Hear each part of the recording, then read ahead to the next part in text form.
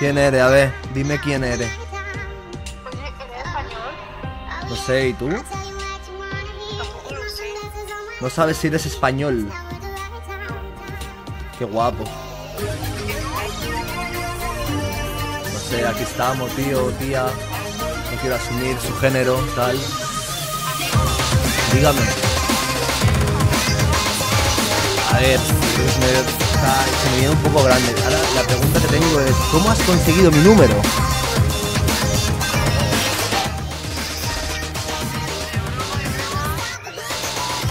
Las pollas te comas, ¿no? Qué bien, qué rico. Me está llamando una puta random aquí al empezar el director, gente. El director.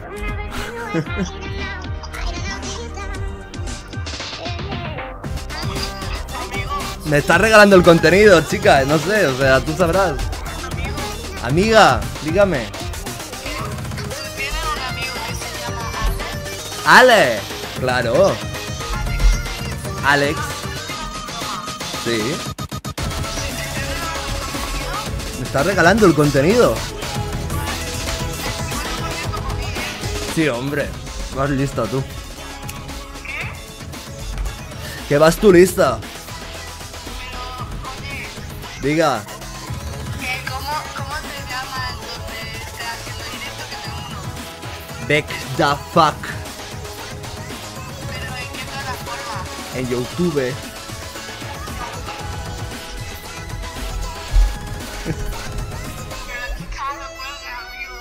Sí que te cuelgo, lo siento. El directo tiene que empezar. No puedes ser la protagonista de todo en tu vida. Recuerda que te voy a echar mucho de menos y que es un placer. Ok, igualmente. El placer es mutuo. Claro. Bájale el sonido, me dice la peña. ¿Le bajo el sonido? ¿Está muy alto esto o qué? Empiezo directo y me lleva una pava por la cara. El número privado. ¿Se escucha muy alto o qué, gente?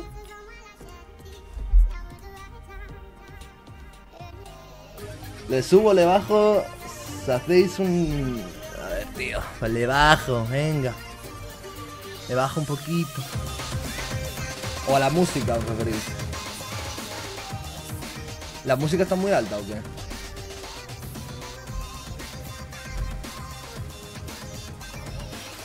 Aquí estamos, tío. Smoking. Me lo quiero quitar, pero... Es durito, es durito. Dadme un puto segundo. Que quiero poder ver el chat mientras... En el móvil. Durísima la música. Bueno, ya que estoy voy a escuchar. Escucha. Espérate. A ver. Voy a escuchar la parte actual del directo para saber qué tan alto se me oye.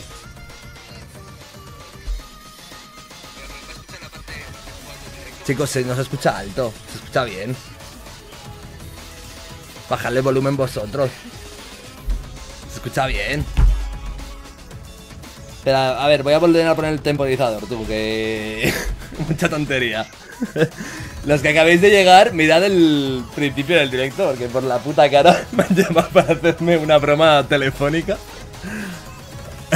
Esto está gracioso. La llamada. Soy la llamada. Mariam Lasfar. Pues, Mariam, una grande, una grande. Beck, ¿jugaste Half-Life? No, bueno, sí, así, coño, ¿qué digo? Tengo hasta un vídeo en el canal. Me lo pasé en el 2015, por ahí. Juégate un Warzone. Me molaría jugar un poco al multi de tranquis. Y luego, si queréis, le doy un Warzone. Pero no voy a estar mucho rato hoy, Ha sido un poco... Dije, mañana vídeo. Me paso el King Kong y mañana vídeo. Y ha sido una de... No he hecho el vídeo todavía, estoy en ello. Habrá que hacer directito o algo, ¿no? Para fingir que estoy currando.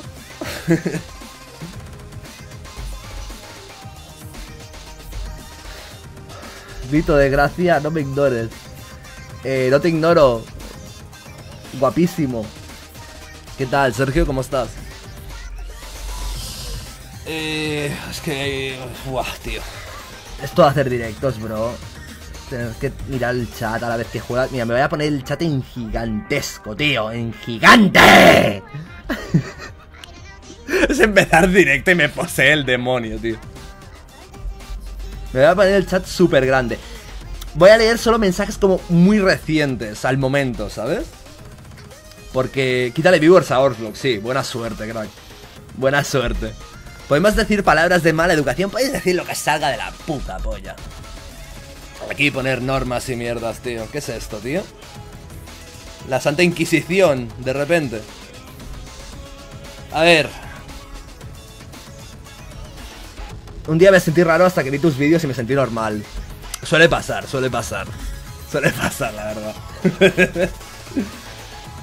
Vek, deja el límite gráfico que la representas mal. Si te llamo, tal vez la coges. Mariam, no puedes ser la protagonista del directo todo el puto rato, lo siento. No puede ser, no puede ser, no puede ser esto, tío. Entiendo que... Yo qué sé, pues tal, ha empezado directo, tal. Le llamamos tal, no sé qué, broma, tal. Pero no puede ser esto todo el rato. El directo de Mariam, ¿sabes? Bueno, es el mejor COD de todos los tiempos y no leo lloros. A ver, yo tengo pensado hacer un vídeo hablando de que... He hecho el vídeo de... Jaja, copy-paste, no sé qué. Voy a cambiar la música. Que me estoy rayando ya de todo el rato la misma canción. Me molan mucho los remix breakcore de canciones pop. En plan... Push it down, push it down. 1, 2, 3, 1, 2, 3, 3. Me compro el Modern Warfare 3 o el 2. Si te tienes que comprar uno, el 3, definitivamente. Definitivamente el 3. Porque el 2, tremenda putísima basura. Señorita, no me estés llamando todo el rato. No, no puedes ser la protagonista toda la vida, tío. No, no funciona así, lo siento. No puede ser, no puede ser. Ya me ha vuelto a llamar la Mariam, tío. Qué pedazo de acosadora, ¿eh? Qué acoso tan grande estoy sufriendo, tío. La verdad. Te llamo yo ahora, va. Sí, venga, va, el otro. Me va a llamar mi prima también, en bicicleta.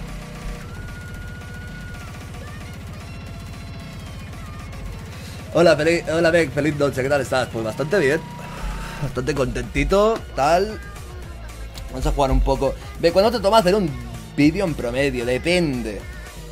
Hay vídeos que me toman, rollo, no sé, un día, 2. Y hay vídeos que les dedico más tiempo. Antes tardaba mucho más en hacer vídeos. A lo mejor me podía tirar un mes. Es variable la movida.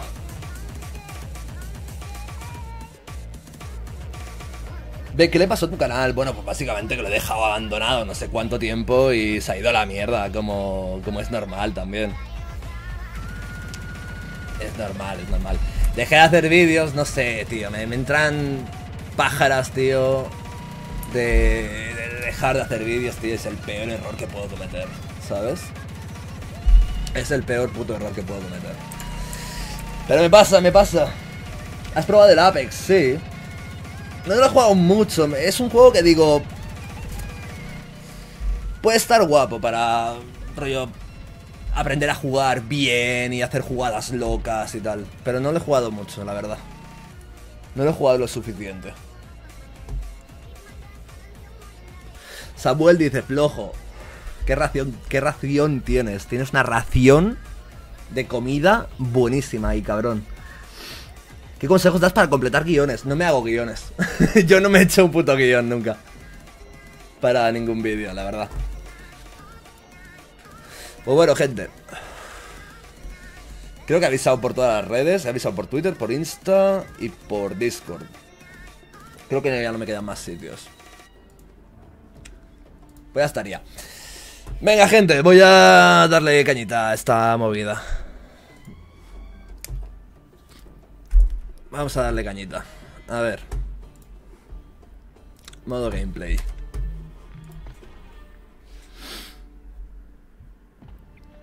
Voy a quitar la vibración del móvil. Vamos allá. Es un charlatán como Saul Goodman. Me habéis pillado, chicos, me habéis pillado. Efectivamente. ¿Vas a probar Pioneer cuando salga? ¿Qué es? Un shooter de estos super locos, ¿no? ¿O qué?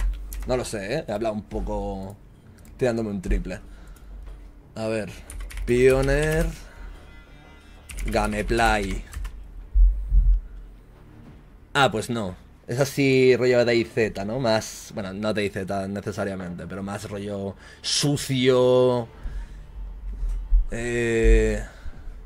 No sé, tío, es que últimamente veo muchos gameplays de juego proyectos, ¿sabes? Que todavía no han salido y tal. Y hay tantos, tío, que ya me confundo, sinceramente. ¿El GTA Tokio renta o qué? ¿Qué coño me cuentas? Dios, soy subnormal. Pensaba que ibas a hacer un directo del Modern Warfare 3 antiguo. Ya me jodaría ser yo. El láser, ¿dónde? ¿Está el láser por aquí? ¿Tú que eres fan de DayZ? ¿Te gusta? ¿Tú que eres fan de DayZ? ¿Te gusta Stalker? Es una saga que quiero probar, tío. Es una saga que quiero probar. Pero... no sé. Es una saga que quiero probar, definitivamente, el Stalker. Pero... es que quiero jugar tantas cosas, tío. Y no puedo jugar ninguna, tío. No puedo jugar ninguna, tío. Me compro los Call of Duty cada puto año, tío. Y los juego. No irónicamente, tío. Y luego, ¡ay, es que no puedo jugar a juegos porque hay muchos! Y juego al puto Call of Duty de mierda. Sí, lo sé, tío. Lo siento, tío. Soy así. ¿Qué quieres que le haga, tío? ¿Qué quieres que le haga? ¿Qué opinas de las mejoras que ha tenido Battlefield 2042 desde hace 2 años? ¿Crees que es un buen Battlefield? Tío, la verdad es que he jugado al Battlefield 2042 y mira que le eché puta mierda al juego en su momento. Pero... sí, la verdad es que sí, tío. La verdad es que sí. O sea, lo que jugué me gustó. Lo que jugué después de... jugué hace unos meses, no hace mucho. No hace demasiado que jugué. Y la verdad es que me lo pasé bien, tío. Vais a ver que juego muy esquizo. Básicamente me he visto muchos vídeos de Warzone King of the Movement de su puta madre y he empezado a jugar así. Hace tiempo que no toco esto, como podéis ver por ese aim basura. Ya un pelín lagueado. Se ve bien, se me escucha bien, gente. Quiero feedback. Voy a campear un poquito. No porque sea un camper, sino porque quiero leeros. Y hace poco que me compré el Battlefield 3 creyendo que me iba a gustar la campaña y la verdad es que vaya mierda. A ver, un Battlefield por la campaña... regular que te compres un Battlefield por la campaña, la verdad. No es el mejor plan de negocio. Yo no diría que sea la mejor opción que puedas tener en tu... Pensaba que era un enemigo, como ha sonado tan fuerte la puerta. Muy bien. ¡Soy buenísimo! Se escucha y se ve Gucci. Perfectísimo, tío. Lo que me va un poquito mal de frames al hacer directo. Esperad, voy a bajar un poco los gráficos o algo, no sé. Mira que tengo la 3090 pollas, pero bueno. La vida, chicos. La vida a veces es dura. Me gustaría bajar un poco la render resolution. Que me maten, total. Si me va a subir el... cuanto más me maten. Tengo el DLSS en ultra performance. O sea, no puedo tenerlo más... no sé, tío, me lo pondré en... en vez de extreme, pues no sé, ultra. A ver, así.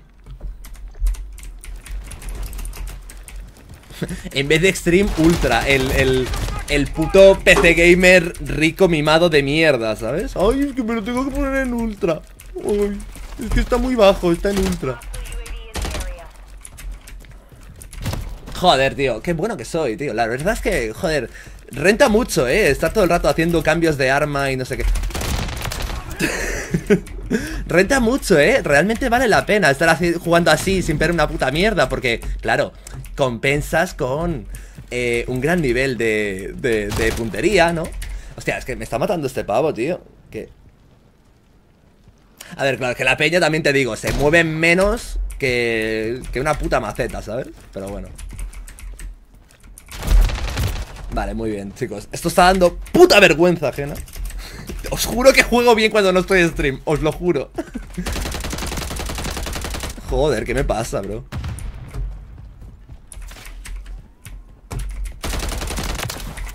Vale, a ver. Voy a intentar dejar de dar la puta pena y voy a dejar callarme un momento la boca, tío, para jugar decentemente. Porque, Dios santo, estoy jugando del hortito. También es que he estado... Es que he estado mucho tiempo sin jugar a esto por culpa del The Final, ¿sabes?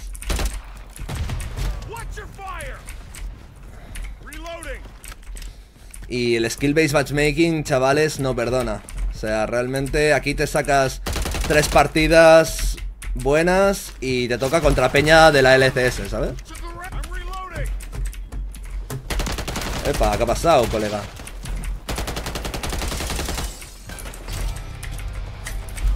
Muy bien. Madre mía. ¿Dónde vas, crack? ¿Qué ha pasado?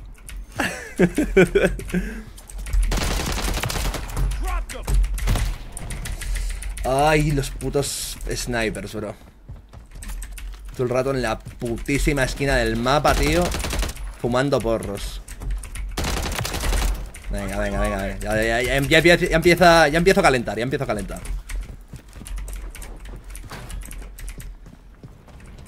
Poquito a poco. No me gusta disparar en largas distancias, tío, porque lo que me mola mucho es el rollo movement, esquivar balas, tal. Y en largas distancias no se puede hacer eso, ¿sabes? Es como... El movement no sirve tanto en largas distancias. Quizá para un... Tienes un sniper en una esquina o algo así, ahí sí que sirve. Pero... Tampoco estoy mirando el mapa, estoy como muy centrado. Es que a mí sinceramente, si jugaran al COD sin interfaz, me iría mejor. O sea, si todos no tuviéramos interfaz, porque es que no miro el puto mapa, tío. Solo me centro en la movilidad y en la puntería y tal, ¿sabes? Ya está, nada más. Todo lo demás.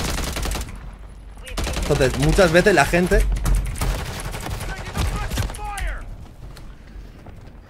Reto al soldado en COD. Pero ¿y esa referencia? Movimiento a lo tryhard. Básicamente. Que ni siquiera es la manera más óptima de jugar pro, pero es la que más divertido se siente, sin duda. Antes era muy bueno con los arrojadizos. Los tiraba rollo... No sé, tío, ultra instinto. Bueno, mira, ves cómo es un poco. Pero lo que os digo, hace tiempo que estoy jugando mucho al...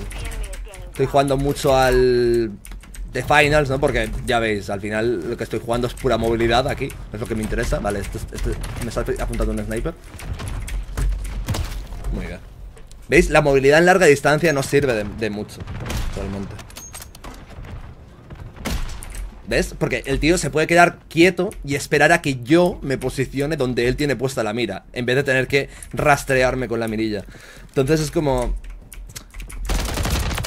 Me gusta mucho más el enfrentamiento en corta, ¿sabes? El que venga un enemigo por aquí corriendo, yo hacer así, que él esté de espaldas. O sea, estar yo en su espalda, ¿sabes? Esta puta esquina del mapa es imposible de ir, tío, porque está todo el rato este puto subnormal con la tienda de campaña montada, tío. Dios mío, matándome de un tiro sin darme en la cabeza con un franco que ni siquiera es de cerrojo. Es apasionante, la verdad. ¿Qué puedo decir, gente? ¿Qué puedo decir? Mala idea. Es que no puedo ir ni por esta esquina porque estarán los snipers, ni por la otra, ¿sabes? Entonces, ¿por dónde cojones voy? Porque si tienen que esperar a que vengan ellos...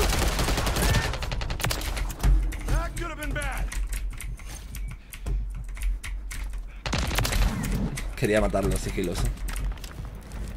Por eso no le he apuntado antes. Vale, voy a mirar el mapa. Voy a centrarme un poco en mirar el mapa y tal, porque aquí me ha sido muy útil.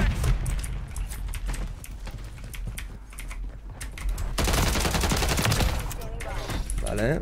¡Oh! ¡UAV, chavales! Ya está, ya está. Eso cambia totalmente la partida. Es que también es eso, tío. Con el skill-based matchmaking, sacarte un UAV es motivo de celebración, ¿sabes? Si a este COD Le quitas el skill-based matchmaking, la verdad es que sería una puta copia de lo que tenemos todos los años. Desde el 2019. Pero, hostia, una movilidad muy sólida, ¿sabes? También se me daría mejor. Debería jugar quizá en mapas pequeños, porque...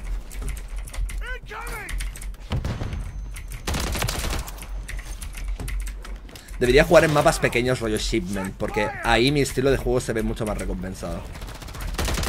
En Shipment, de hecho, me hacía partidas, rollo que me saco helicópteros o hace 130. Helicópteros no de un helicóptero racha de 7, sino de rollo racha de 12. En plan... Esto es enemigo. Me he rayado, que flipas.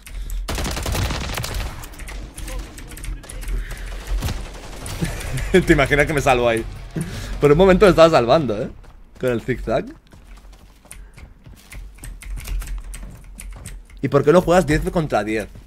También es una opción, ¿no? Porque al final, aunque los mapas sean más grandes, sí que es verdad que me encontraría más gente constantemente. También este estilo de juego se beneficia mucho del contra todos, porque hay enemigos en todo el mapa, ¿sabes? Y si tú empiezas a dodgear, a lo mejor la peña prefiere... Si tú empiezas a dodgear... Que tío, la peña, te lo juro, contrasta tanto mi estilo de juego con el de la gente.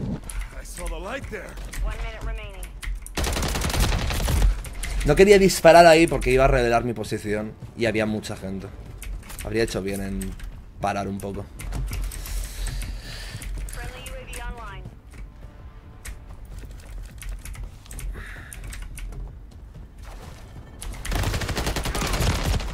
También me debería subir el volumen del juego, tío. Ahí ese pavo me ha escuchado tranquilamente. Yo quería ir de este giloso, pero... Casi le doy, yo creo.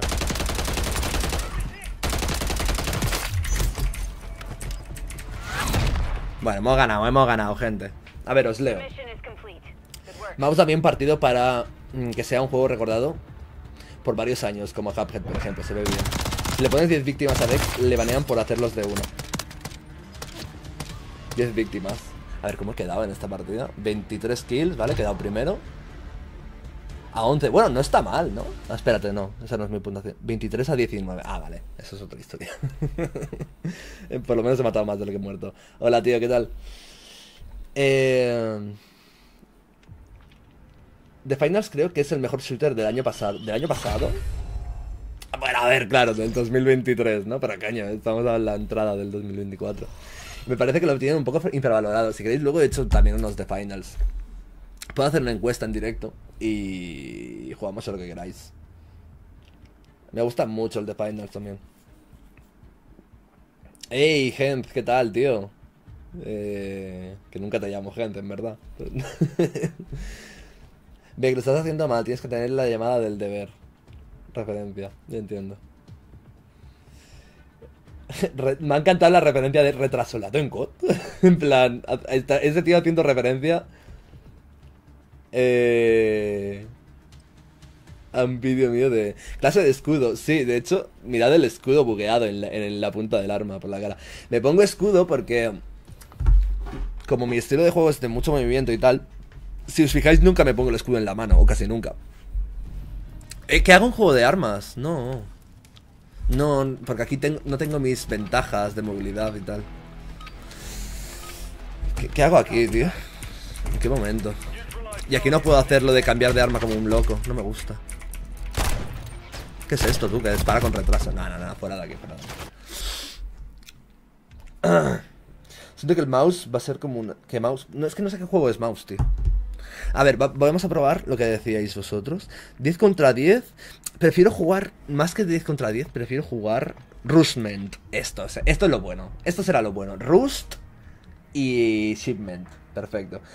Ey, Vek, hace poco me compré el Katana 0 por tu vídeo. Es la mejor decisión que puedo haber tomado. Tío, yo tendría que haber hecho una promo con esta peña, porque, claro, no sabía en el vídeo que se venía, ¿no? Pero le he vendido el juego a más gente, tío. Le he vendido el Katana 0 a más gente. O sea, literal, que vaya puta promo les hice, tú. O sea, No sabéis la de gente que me ha venido. Y me sorprende que me vengas a estas alturas, porque tengo el canal en la puta mierda de algoritmo y tal. Después de toda la inactividad que he tenido durante el último... No sé, siempre soy inactivo, básicamente. Y me sorprende un montón que aún a estas alturas, con lo inactivo que he estado en YouTube, me digas esto,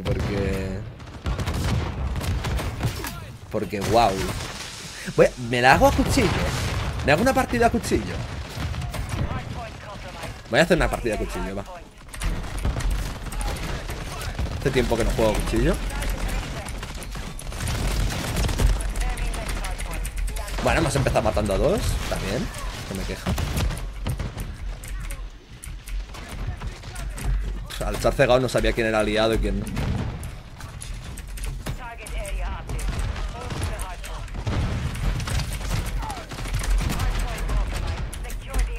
Buah, cómo me gustaba jugar a cuchillo a esto, tío. Hacía un montón de tiempo que no lo hacía. Hacía un montón de tiempo que no lo hacía.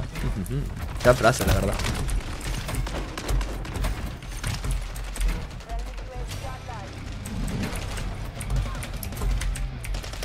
Venga, chao.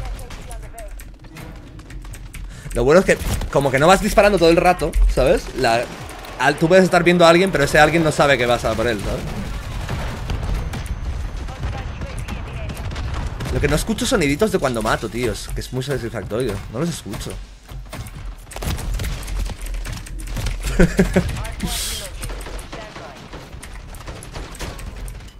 A ver. Vale.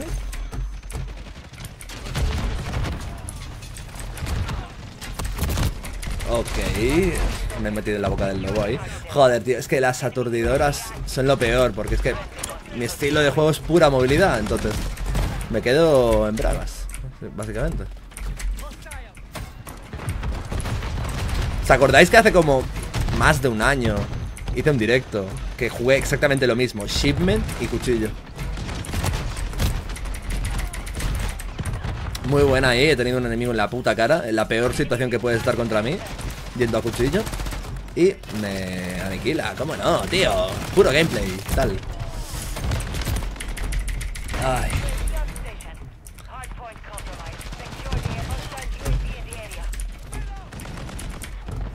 Voy a intentar no estar en el centro del punto.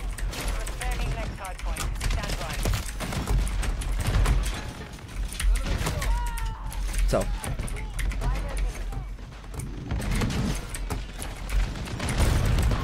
Vale, 3 seguidas a cuchillo, no está mal. Tío, lo que no se escucha el sonido de cuando mato.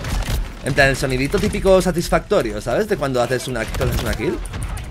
Sale el más 100, pero no... Coño, tío. ¿Cuántos cuchillazos? No suena el sonidito ese que dices... ¿Sabes? Eso era una kill...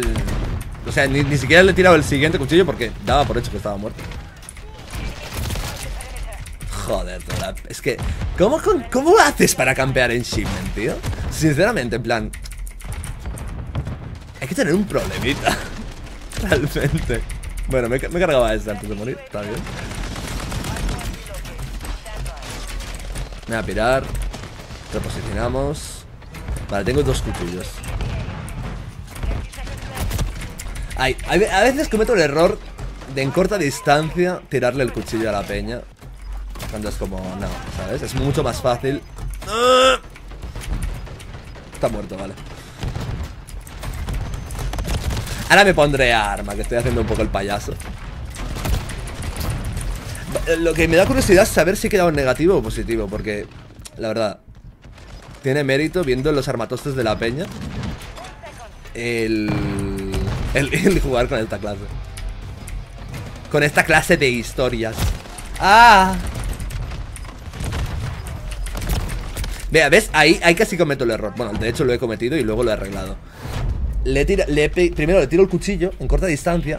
Y es como, tío, si lo puedo matar automáticamente, sin tener que apuntar, sin tener que depender de un factor de tanta precisión como es tirar un cuchillo y acertarlo. A mí me vendiste el Doom Eternal. No te lo vendí yo, te lo vendió el David Cola. El de Bitcoca. ¿Tienen server de Discord? Sí, claro. A ver, he quedado 18 a 19. Casi positivo, lástima. Va, voy a ir a arma, Opinión del Counter 2. Yo te conozco desde que... Espera un momento. Yo te conozco desde que hacías salseo, pero te sigo apenas desde el 2020. El vídeo de Katana 0 me gustó y quería comprarlo. Y apenas me puedo hacer... apenas hace una semana lo conseguí como a $1. Hostia, $1, joder. Pues vaya chollazo, porque... Tremendo puto juego por $1. La verdad es que... Brutal, brutal. Full melee, como a mí me gusta. Te tengo de fondo mientras juego al Fortnite. A ver si estamos en la misma partida. A ver, está un poco complicado, Gerardo. La verdad. Está un poco complicado, Gary. Opinión del Counter 2. A ver, la gente que juega competitivo al Counter 2 y tal, están como quejándose de que es muy malo, es una caca.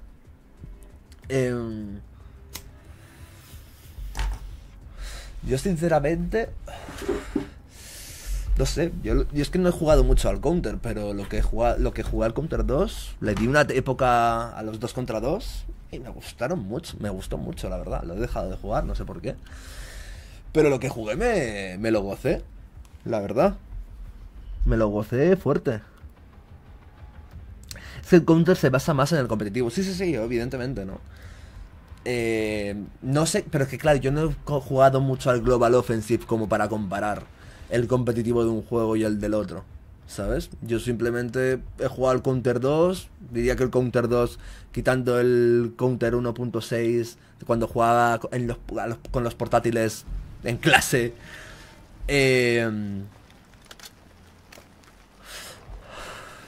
quitando ese Counter, y que tampoco lo jugué demasiado, y jugar con el portátil en clase, en plan... no, eso no es jugar al Counter, ¿no?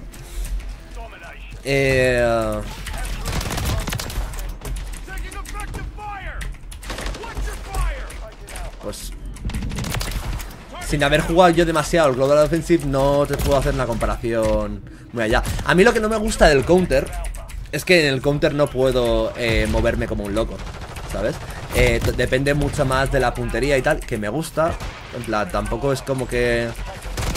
Pero no me da a mí la libertad de movimiento que me gusta en los shooters. A mí me gusta... Por ejemplo, COD ni siquiera es como que sea un shooter que digas wow, es que tiene una movilidad... Bueno, a ver, a mí me gusta, pero no es una movilidad exagerada como la que podrías tener en un Doom Eternal. No es una movilidad exagerada como la que podrías tener en un Apex, en un Titanfall, ¿sabes? No es algo muy loco. Me voy a concentrar un poco, chicos, que estoy jugando... Estoy jugando fatal.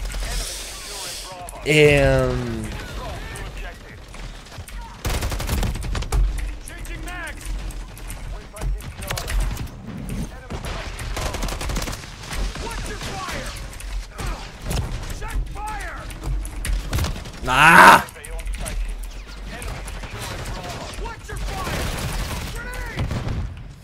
Pero eso, el Counter no me ofrece una movilidad que yo diga satisfactoria, ¿sabes? El COD no es el juego, no es un Doom Eternal, no es un... No te ofrece una movilidad tochísima, pero es... Está guapo, ya estáis viendo, ¿no? Hostia, no tenemos ni una bandera, pues no seré yo el que la tome, la verdad.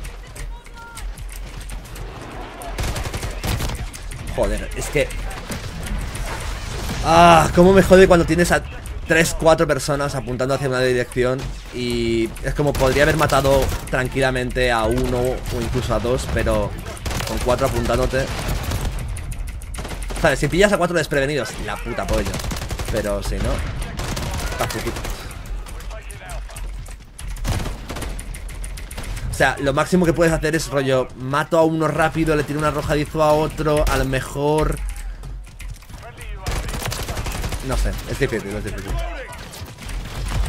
Pero tienes a tanta gente en tu contra. Es difícil sobrellevar el camino. Y siendo youtuber uno tiene muchos enemigos. Mira, ¿ves? Ahí, por ejemplo, tenía 4 que me estaban medio viendo. Me he podido cargar a 2.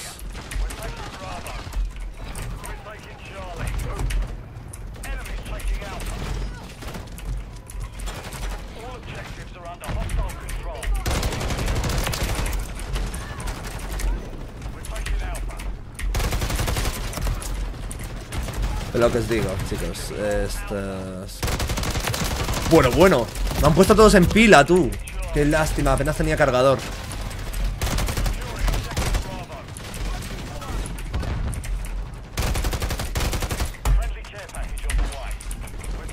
Se carga, coño.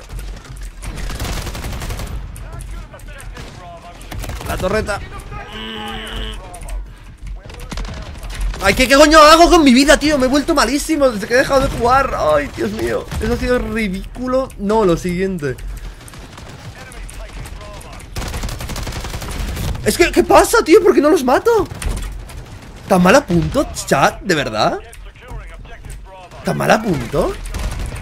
¿Lo estoy haciendo tan mal realmente? ¿O qué, tío? O sea, la situación es como tienes una situación idílica y acaba muy mal. Pero tan mal he apuntado ahí. O sea, mal lo he hecho por huevos, ¿no?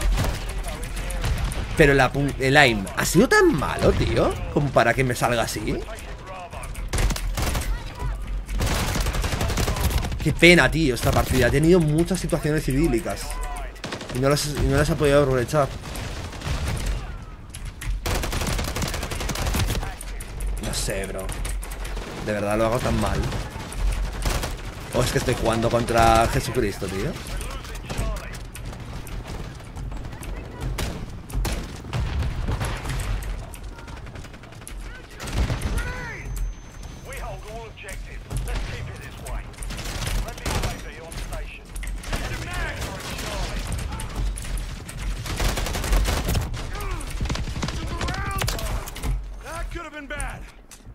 Mierda. Vale. ¿Pero por qué? No sé, es que no sé, siento como si las balas no les mataran. O sea, no siento que fallen muchas balas. Siento que acierto como el 50% de balas y da igual, y me sale mal. Supongo que es como que le pego 3 balas a uno y falta la cuarta para matarle. Y no le pego la cuarta. Me voy a por... y le pego 3 balas a otro. Creo que es algo así.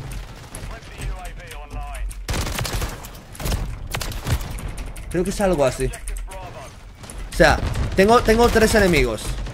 Le pego las balas justas a cada uno para no matarlo. ¿Sabes?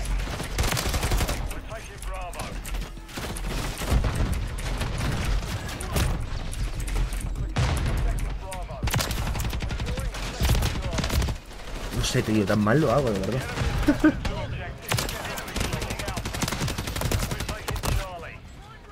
Así es así, entonces tú puedes, yo confío en ti.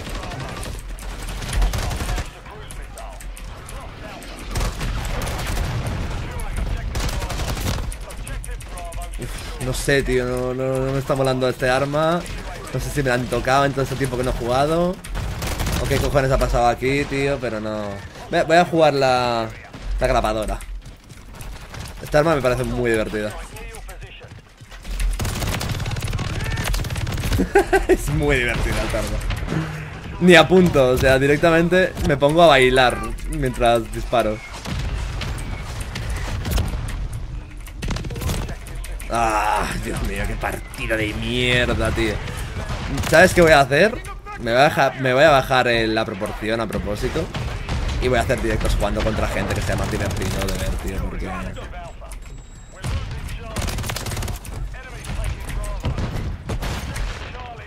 Es que también me toca contra cada enfermito, cada campero y cada tonto, tío.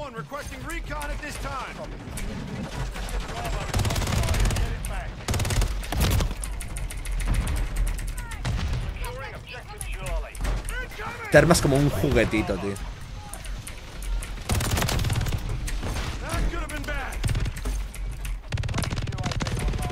Guau, ahí había una de peña. Es que es lo que os digo, veo mucho hitmarker. Veo que hago como 12 hitmarkers, ¿sabes? Se me acumulan 3 personas. Hago 12 hitmarkers y no muere ninguno, ¿sabes? Y digo, de verdad, lo he hecho tan mal. He hecho 12 hitmarkers. No puede ser. He disparado muchas balas y han acertado muchas. No puede ser que lo haya hecho tan mal. Luego también pasa que me disparan en el escudo y eso me desestabiliza la vista. Que sí, ve, que sí, excusas, que eres todo puto malo y ya está. Que te mueves mucho pero no sabes jugar. Ya está, tío, asúmelo, no pasa nada.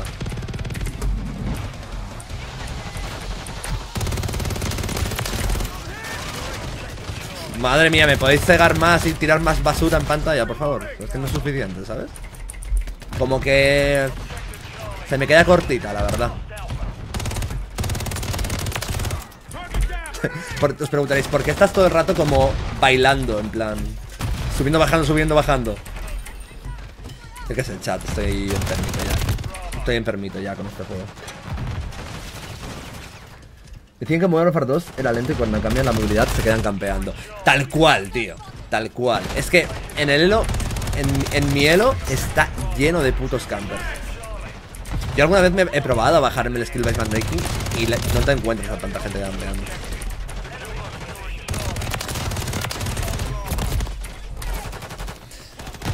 Voy a poner la arma que es tiro seguro. Este arma siempre me suele ir bien.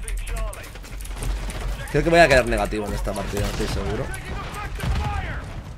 No estoy mirando nada el mapa, tío. La primera vez que lo miro en toda la partida. Ahí se me ha colado un pavo.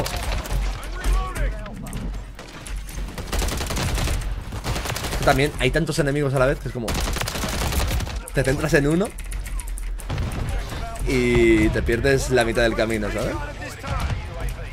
Te pierdes otros 12 que te están apuntando. De hecho, es que a veces hasta que te confundes con tus aliados, porque es como... hay tanta gente junta.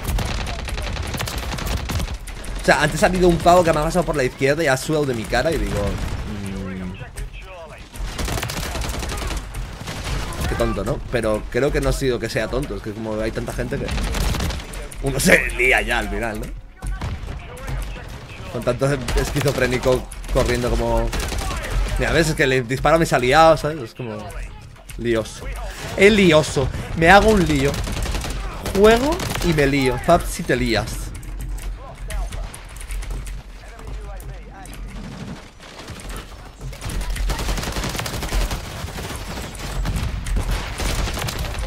Vale. Voy a mirar el puto radar. Vale. Hostia, ¿de dónde sale ese pavo? ¿Ves? Es que es eso, tío. O sea, hay que ir jugando. El nuevo meta es dispararle a tus aliados, básicamente. Por si acaso. Mira, ¿ves?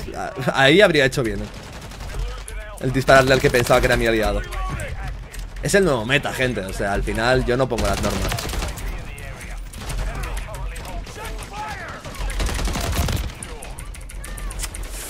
Jodido, jodido. Quiero también, aparte de jugar y tal, hacer un poco contenido más crítica, reacción, así basadito, tal, diciendo factores, factoriales, no sé qué. Cositas así. Que dirás, wow, youtuber de reacciones que da su opinión sobre los Slam. Increíble, ¿no? Gran contenido, la verdad. Yo te diré, chúpame los putos cojones, imbécil de mierda, hijo de puta, soplamocos.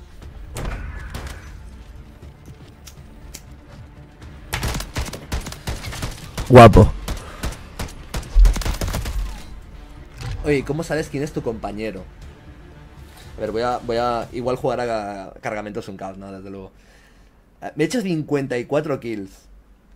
Bueno, y 47 deaths, lo cual es como... negativo, pero bueno, oye. O sea, positivo, pero lo justito, en verdad. Qué bien, cargamento, la sexta vez y tercera en 4 años.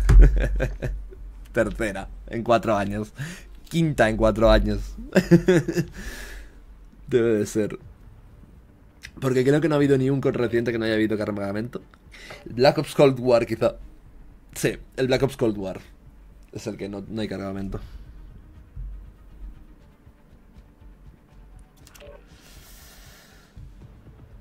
El Black Ops Cold War será.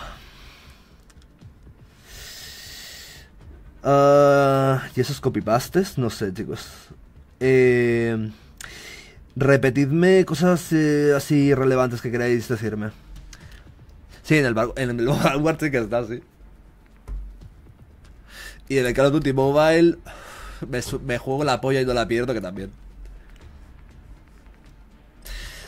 Me molaría un Rust más que un... de esto, pero venga, va. Una más.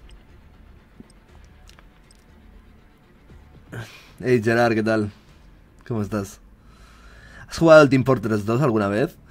Lo he probado, pero no... se podría decir que... tengo la misma experiencia de no haberlo probado, realmente. Si no lo hubiera probado, tendría la misma experiencia que tengo.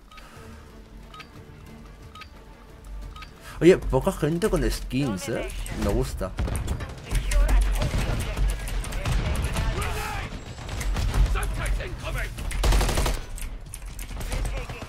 El meta es dispararle a los aliados, gente, ya sabéis. Bueno, hacer esta mata... queda gusto, ¿no? Voy a jugar como ellos un rato. Y así os leo. Harías un análisis del Warzone 4. 3. He leído el 4 ya me salto los Warzones. Oye, es que el que entre ahora me da un poco de vergüenza, porque es como... estoy campeando para leeros, pero es como el que entre ahora se ve a pensar que de verdad juego así, ¿sabes? Es como... y encima el directo es... jugando... Esquizo juega al achievement. Y es como, sí, que esquizo, aquí campeando en una puta esquina. Puta rata. ¿Jugarás al GTA 6 en directo cuando salga? Hostia, pues no lo sé, no lo había pensado. Supongo que sí. Sería un poco lo suyo. Voy a moverme, chicos, me da cringe jugar así. Me da cringe, lo siento. Y de hecho me voy a poner un SMG. No quiero... me como la granada. ¡Oh, yeah! Muévete. De eso sirve, de que te maten todos los putas ratas de mierda camperas. Sí, señor.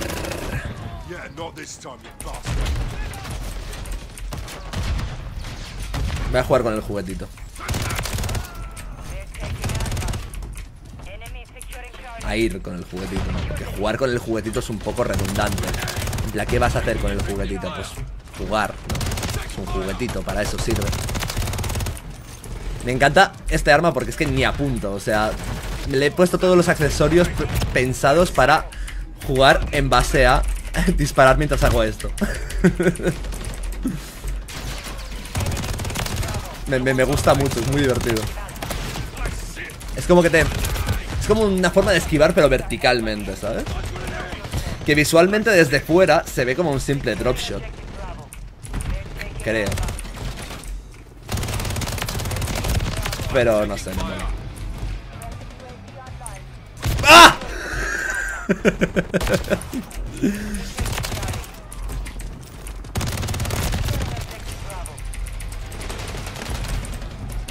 No, papá, me mataste. Vale, a ver, hay helicóptero fuera. Está lloviendo, digamos. Esto en el DayZ sería como que esté lloviendo. Así que me voy a poner a cubierto, si me lo permiten, chat. Os voy a leer. Multi de este juego me da estrés y no lo he jugado. A ver. Tal y como estoy jugando, normal que te lo dé un poco. La peña tiene que estar en A ahora mismo o en C. O sea, o detrás de mí. En la parte que sería detrás de mí. Así que vamos para allá.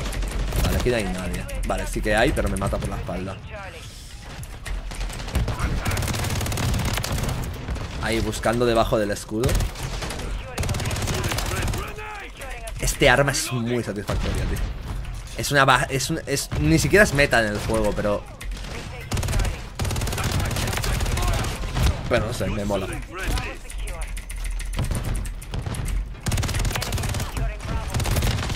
Es que soy como una salamandra, ¿sabes? Que de repente me ves y de repente me pongo cuerpo a tierra, como un cerdito adorable.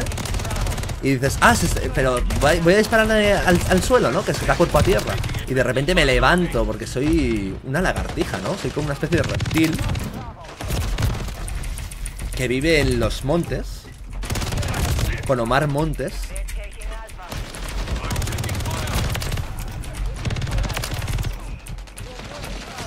Es que mola, es que no hay ni que apuntar con este arma en shipment. Es perfecta para este modo. Y para jugar verticalmente. Para hacer esquivas verticales. Lo que de toda la puta vida son dropshots, ¿no? Pero bueno, vengo aquí a reinvertir la rueda. Es que mirad esto, mirad esto. ¿Habéis visto ese spawn? Ese tío spawnándome en la cara, porque sí, ¿no?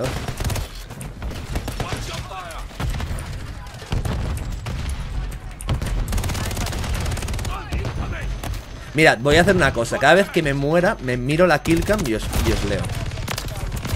Vale. Juego favorito, Vek. Alcanza el límite gráfico. Juego favorito. DayZ. Sin ningún tipo de duda. Perrito adorable, tremendo Vek la guarra. Uy. Pero bueno. No me hables así que me pongo tonta.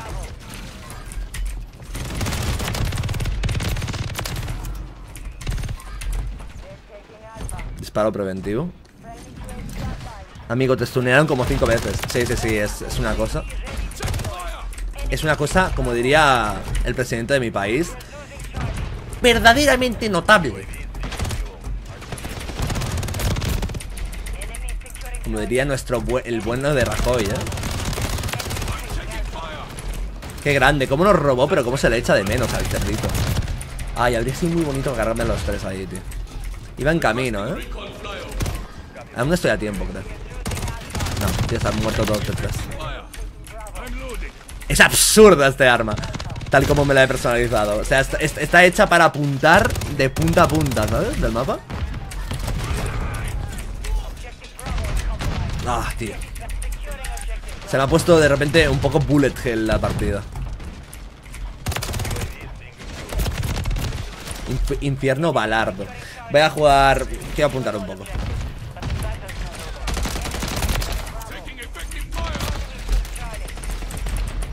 Había dicho, cada vez que me muera os voy a leer. Una puta polla. Venga, va, ahora sí. ¡Qué banco! ¡Tu puta madre! Uno contra uno te reviento, chaval. Serás ahora un canal de COD. Que va, bro. Yo no soy un canal de nada. Soy un canal de yo. Soy un canal de... Puto subnormal. Hace cosas, dice cosas. Intenta hacer reír. Le sale regular tirando a mal. Nah, en verdad, ¿qué cojones? Tío, siempre la puta falsa modestia de youtuber. Ey, intento reír, hacer reír, me sale mal. No sé quién tiene una bio así, creo. Es como... Que no, bro. Que dejes de falsa humildad. O que si tienes realmente baja autoestima, pues te dejes de puta baja autoestima. Y me sale regular. ¿Quién te trae la bio así? Ahora estoy personificando de repente a alguien que no sé ni quién es. Le estoy tirando una indirecta a alguien que no sé quién es. Pero sé que alguien tiene esa bio, la he leído por ahí. ¿Quién será? Ahora de repente es alguien que me cae súper bien, ¿sabes? Y estoy aquí tirándole mierda. Ahora es alguien que somos ahí súper amigos. Y estoy aquí tirándole toda la bazofia encima.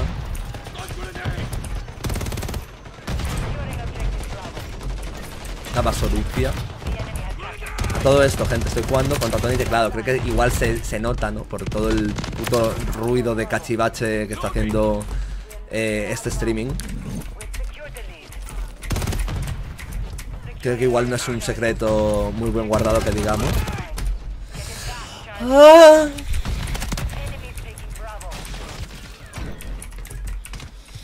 Y claro, eso también me pone en cierta desventajita, ¿no?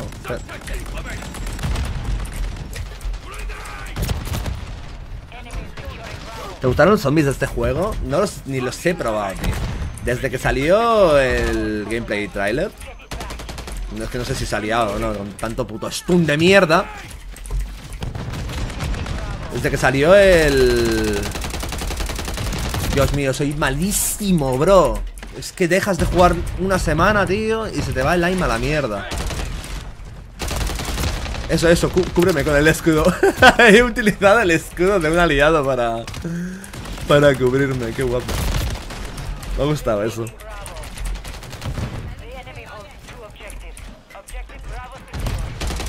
Hoy me he grabado un puto clip, tío. En plan, la muestra de esto es que tengo... Por favor, tío, sí. ¿Pero qué me pasa? La muestra de esto es que... Antes jugaba y todo el puto rato estaba grabando clips de jugadas. Luego os enseñaré algo. Pasa que también en medio de lo que juego se pueden ver chats privados y cosas. Entonces, creo que me... Hostia, bro, ¿qué pasa, tío? Es que ya tengo que salir disparando, ¿sabes? Míralo, míralo. Es el enemigo.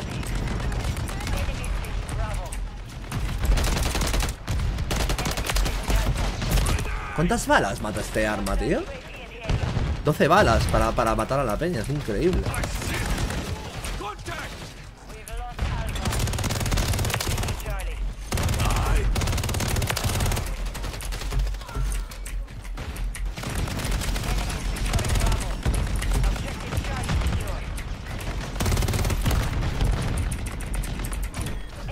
Me ha matado de un tiro con una pistola. Mola. Esta peña aquí haciendo la estrategia del escudo también. De más, bro. Ah, echo de menos cuando jugaba, tío, y digo, buah, me noto superior a mis enemigos. Ahora estoy como... Hay un pavo que está disparando todo el puto rato, literalmente. No, con una ametralladora ligera. Ahora me noto como en inferioridad contra cada persona que veo. Creo que he muerto 12 veces seguidas.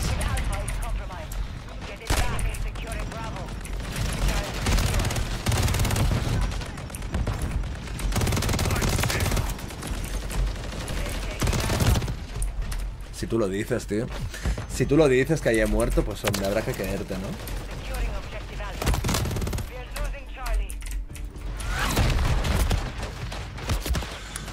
Me hace ghosting.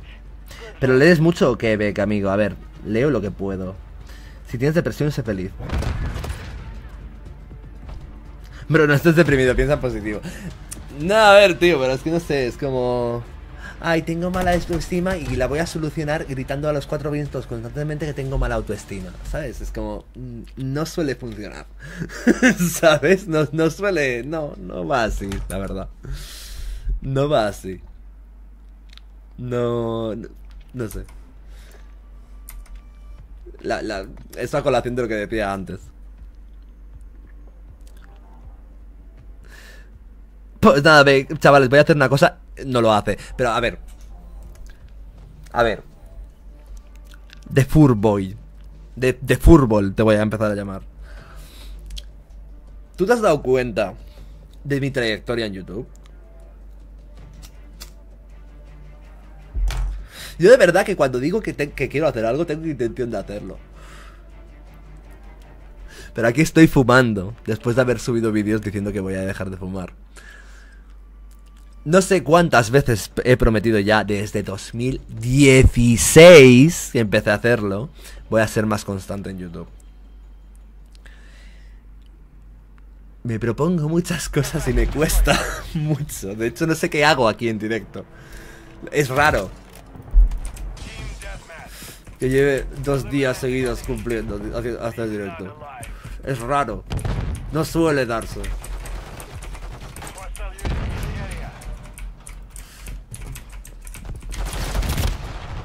Ah, vale. Ok.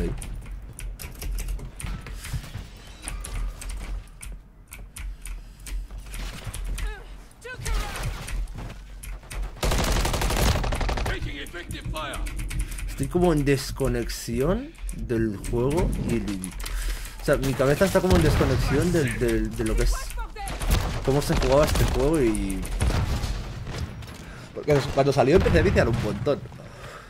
También supongo que tengo la proporción de cuando jugaba bien. Y ahora estoy jugando, bueno... Quedo positivo por poco. En fin. Y si es que quedo positivo en esta partida. Nada, gente, lo tengo muy claro, haré reverse boosting. Y jugaré contra gente que no esté enferma de la cabeza porque... Para hacer directos, tío, porque... Quiero ofrecer aquí un show guapo y me toca contra... Campero no me... Mira, míralo. Es que antes lo digo, antes pasa. Mira, voy a moverme así a lo loco, a ver si me esquivo bala. Y me voy acercando a él lentamente. Míralo, es que están jugando al...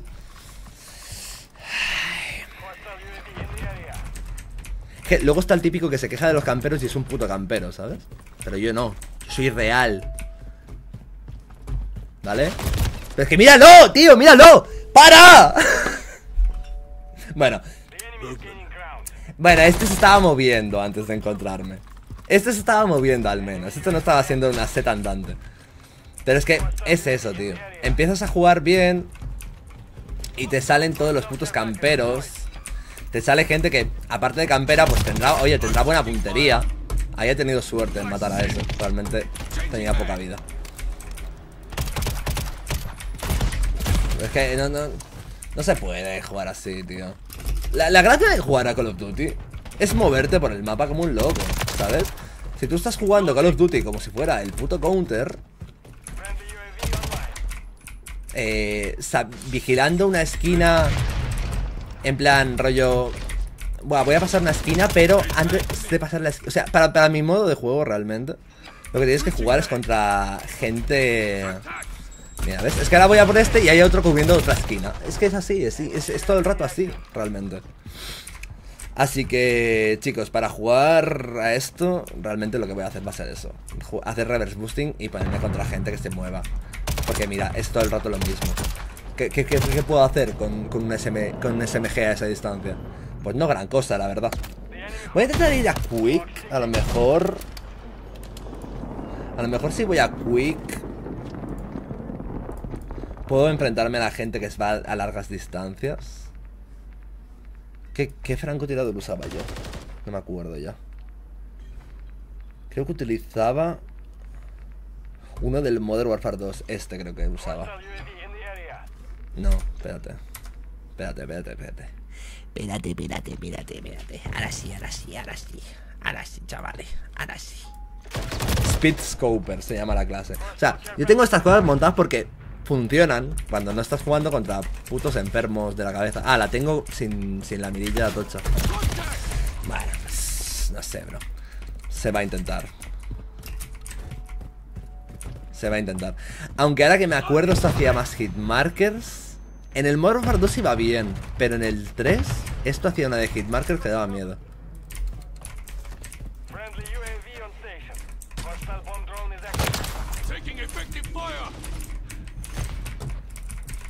A ver qué tal. Nah, tío, es imposible. Cómprate la AK-47. ¿Cómo que me compré la AK-47? ¿Han puesto una AK-47 a la venta? ¿O es broma? Porque me lo creo, ¿eh? De esta gente me lo creo.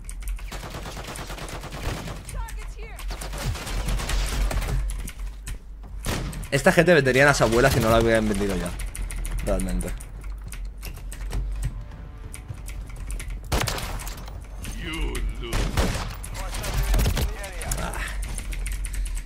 Ya no sé jugar a esto, gente. Entre que ya no sé jugar, entre que la gente es súper campera y entre el skill based matchmaking que me tiene puesto de cuando sí sabía jugar, va a estar jodido. Yo te había hecho un hitmarker, pero ya estabas muerto realmente. Tú lo sabes, yo lo sé. Señor ¿qué opinas de los gráficos del Modern Warfare 3? La verdad los veo un paso atrás respecto a los del Modern Warfare 2019. Me parece que no ha habido una evolución, ha habido un estancamiento, como con lo que decía de YouTube. 4.14, puro gameplay, chavales, puro gameplay. Ay, Dios mío. Bueno, todo esto juega al The Finals. Sí, me he hecho un COD más. Y si va así, me voy al The Finals. Porque hace tiempo que no juego esto. Antes jugaba y era bueno. Tengo ahora mismo una proporción que está en altos rangos, ¿sabes? Y me toca aquí contra los putísimos camperos pros de la puta hostia. Porque claro, no solo son camperos, ¿no? Sino que además de camperos, pues oye, me imagino que sabrán apuntar bien. A veces sales de una esquina y desapareces de repente, ¿sabes? Entonces, entre el skill base y entre que la gente que es buena tiende a campear y tal, es jodidísimo. Me voy a poner una mirilla que sea un poco, que tenga un poco de salsita. Realmente creo que estaría... ¿Cuál era, tío? La mirilla guapa. Para hacer un poco de quickscoping, ¿no? Esta creo que está bien, no me acuerdo. Dejadme mirar un poco, que haga memoria. Yo creo que debe de ser esta. Uf, no estoy seguro, ¿eh? Bueno. Así es que hoy en día. Sí, tío, es que es eso, tío. Si no fuera por el skill base, me lo pasaría... ¿Qué hago? Ay, de verdad. Juego de armas de la mierda, tío. Que no, que quiero ventajas, que quiero poder correr, que quiero... A ver. Gun game. Mira, voy a hacer un free for all, tío. Que esto también va más con mi estilo de juego. Pues eso. No sé. Creo que la mejor partida que me he hecho de todas estas ha sido la que iba a cuchillos arrojaditos. O sea, con eso te lo digo un poco todo. Estoy desconectado de este juego, lo vicié mucho, me hice bueno. Ahora mismo tengo el skill base fatal y está complicado hacerse buenas partidas. Así que si juego a esto, me voy a hacer reverse boosting y ahí jugaremos contra gente que no esté en la esquina todo el rato, que no tengan básicamente autoapuntado y que pueda dar un poquito más de salsita a esto. Que si no... Joder, no sé, yo me he sacado... No me he sacado ni una nuke, pero sí que me he sacado rachas de 14, de 12, de tal. Con relativa... De forma más o menos común. Bueno, me sacaba. Y ahora mismo lo mejor que me he sacado es un puto AV, ¿sabes? Un poco penoso, la verdad. Porque hay dos escudos. No sé, es un bug, tío. No, realmente no debería haber dos escudos. Está guapo el DLC. ¿El DLC de qué? Juegos que a los demás les encantan, pero a ti no. Realmente... no muchos. O sea... No sé, realmente no diría que haya un juego que todo el mundo dice ¡wow! ¡Es la hostia! Y que yo diga ¡menuda mierda! No, realmente... no hay demasiados. Esta mirilla no era. A ver si me la puedo cambiar rápido. Diría que es esta. Pues tampoco. Bueno, vamos a probar con esta. Bueno, bien. Bueno, vale.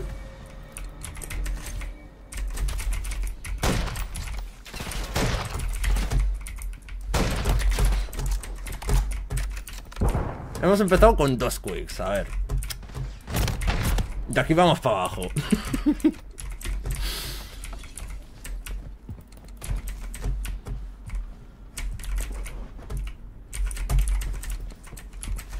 A ver si lentamente recupero mi...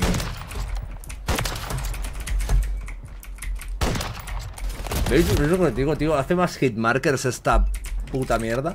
He hecho 3 quicks ahí. Total tendría que haber matado a 3 personas. Y he matado a una.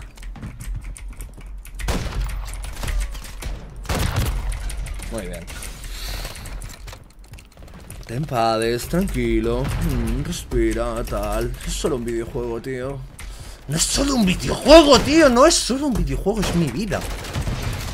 Muere.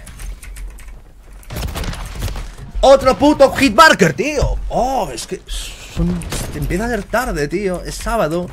Pero tampoco quiero tocarle la polla al que tenga que trabajar en domingo, tío. Si es que hay alguien cerca de mí, tío. No sé, tío. ¡Ah! Tranquilo, respira, ¿no? ¡Otro puto hitmarker! Vale. Vamos a calmarnos.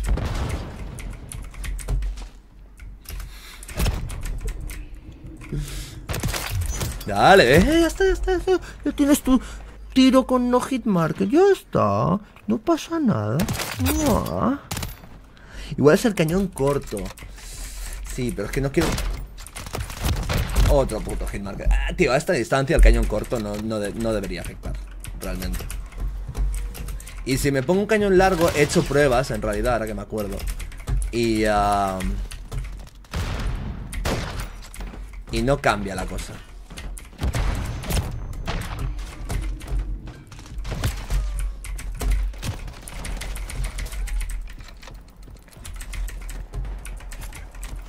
Voy a tener que utilizar el arrojadizo para cuando haga hitmarker, porque si no...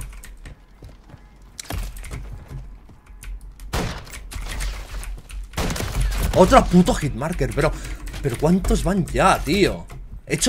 En esta partida he hecho más hitmarkers que hits. Otro. Bro.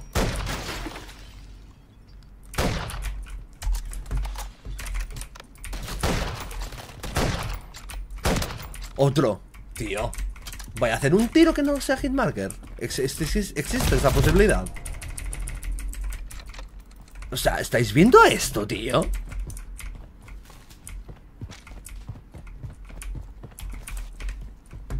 ¿Cuántas kills debería llevar ya? Si no hubiesen sido hitmarker, tío.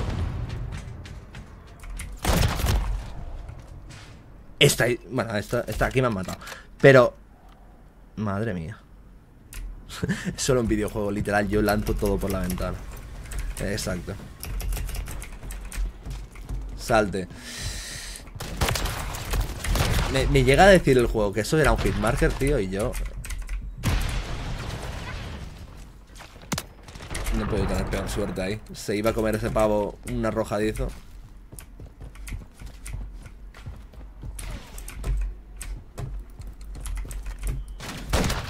Otro hit. Brother. ¿Esto qué mierda es? He empezado la partida con 2 quicks. Tranquilitos. Pegas el tiro muere. Eso ha sido un hitmarker, bro. Un tiro... Vale. Voy a dejar de enfadarme porque juego peor. Si me enfado. Vale.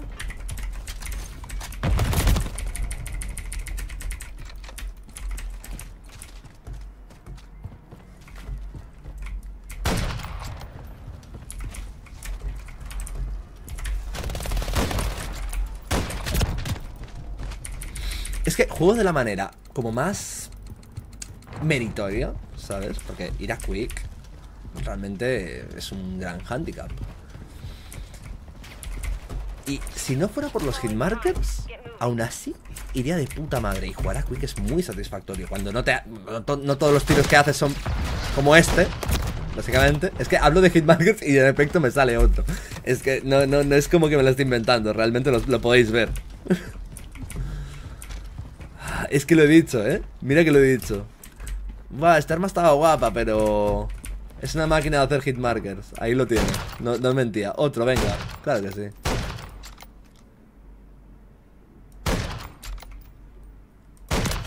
¡2 hitmarkers a la misma persona, tío! ¿Lo habéis visto? 2 hitmarkers a la misma persona, tío. El mismo ser humano. Ese hombre... ha tenido una familia.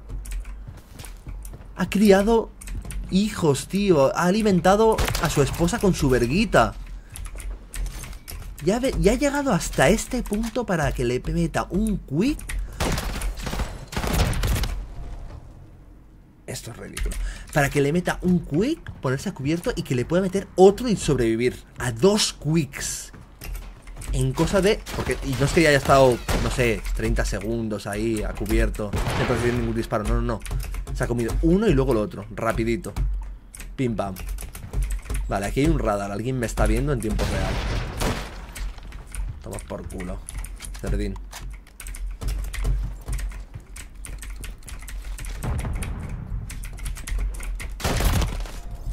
Ahí me la merezco.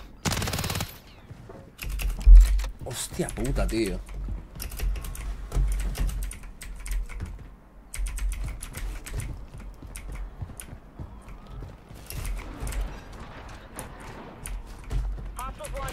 Fortnite no tiene hitmarkers. Tiene... Bloom. ¿Qué es el Bloom ahora mismo? No me acuerdo. Si me lo puedes describir, tío, me harías un favor súper grande, tío. Y encima estoy con una mirilla que no uso. Ni siquiera estoy con mi mirilla habitual. Nada, tío, paso. esta partida estaría reventando si hubiese ido a arma. Tal y como se ha dado, porque si voy a quick y de acierto los quicks. O sea, tío, que no te digo que si le doy en la puta rodilla. Que no te digo, si le doy en la rodilla, hombre, pues entiendo que aunque te dispare con un francotirador de cerrojo, no te mate. Ah, que por cierto, ¿os acordáis en la partida anterior que me estaba matando todo el rato un pavo que tenía un francotirador semiautomático que mataba de un tiro? ¿Me diera en la cabeza o no?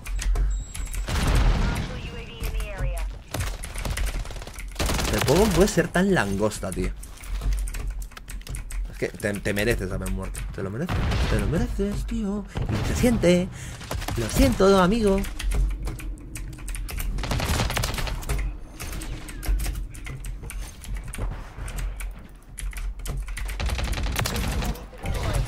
Es que mira esto. O sea, ahora voy a arma.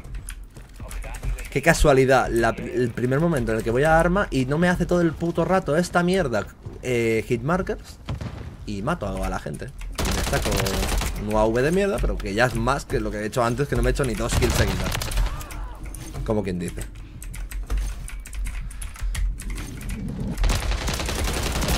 Chupan los juegos.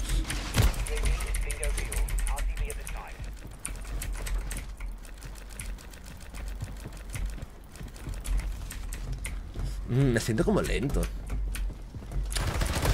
No tengo todo, o sea, no sé, como que normalmente es más velocidad de movimiento y tal esto.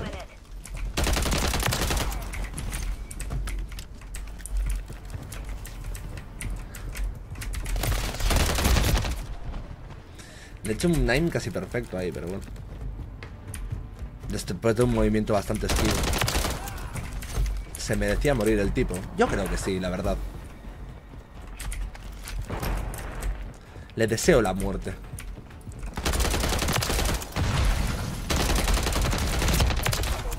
Es que es bonito, esta forma de jugar. Es bonita, la verdad.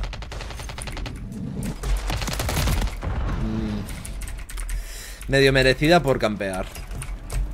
Esa muerte, la verdad.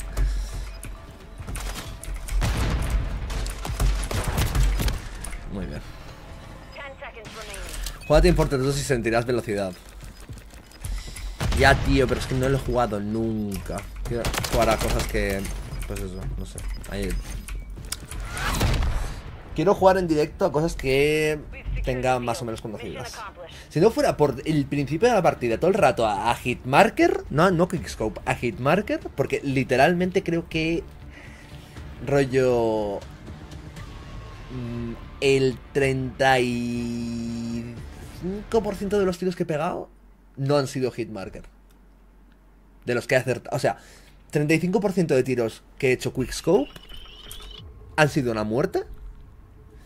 Y el porcentaje restante, el 65% restante, han sido un hitmarker. Es heavy, Es heavy. Teniendo un puto francotirador de rojo y no apuntando ni un tiro a las piernas. Es heavy.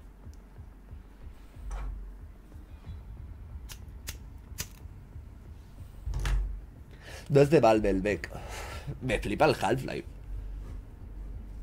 Me flipa muchísimo el Half-Life.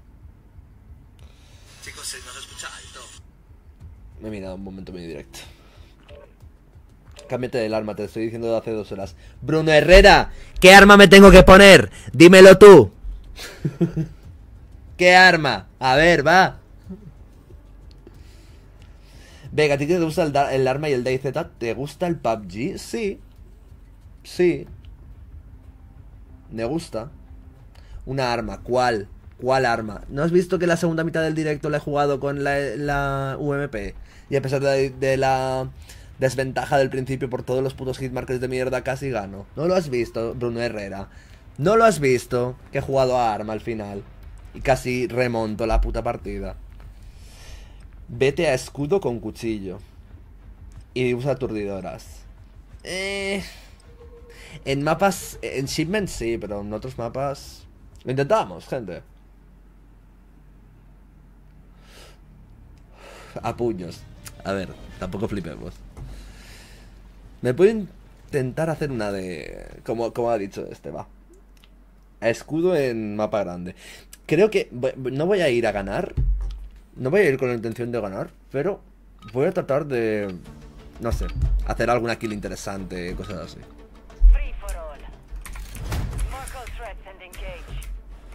Rollo stealthy gameplay. Chao.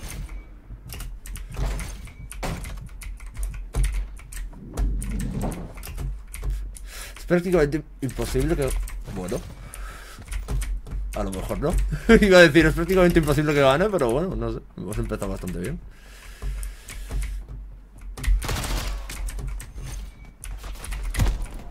Ese tío lo mataba yo, en verdad, pero bueno.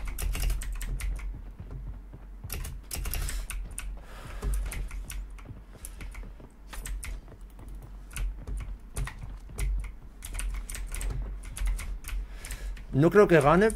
He tenido un buen inicio, pero no creo que gane igualmente. Sin embargo, voy a intentar rollo hacer un gameplay divertido, ¿sabes? Vale. Pensaba que me daría tiempo de esconderme. Ah, a ti no te hacen hitmarker, ¿no? Cerdito, a ti no. Me paso toda la puta partida anterior haciendo hitmarker. Hitmarkers a quick. Y tú, primer quick, pum.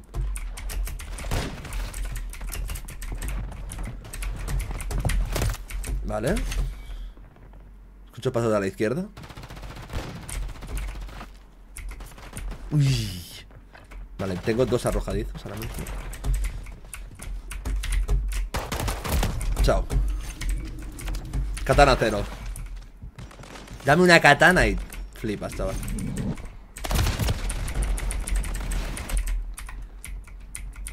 Captura la bandera, Vek. Chúpame los huevos, Vic.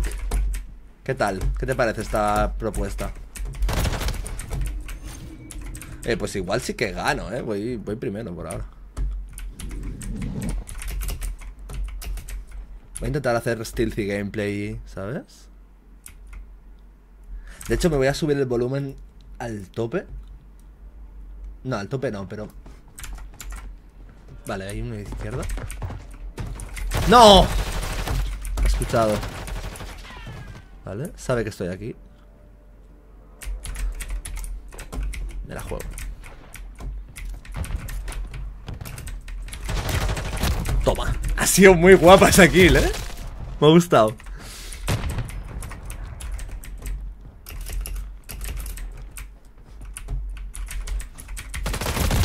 Pensaba que este también iba a cuchillo.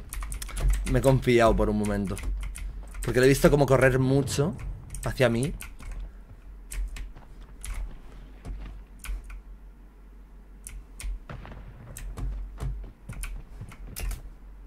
Me está molando, esto de jugar así en un mapa abierto.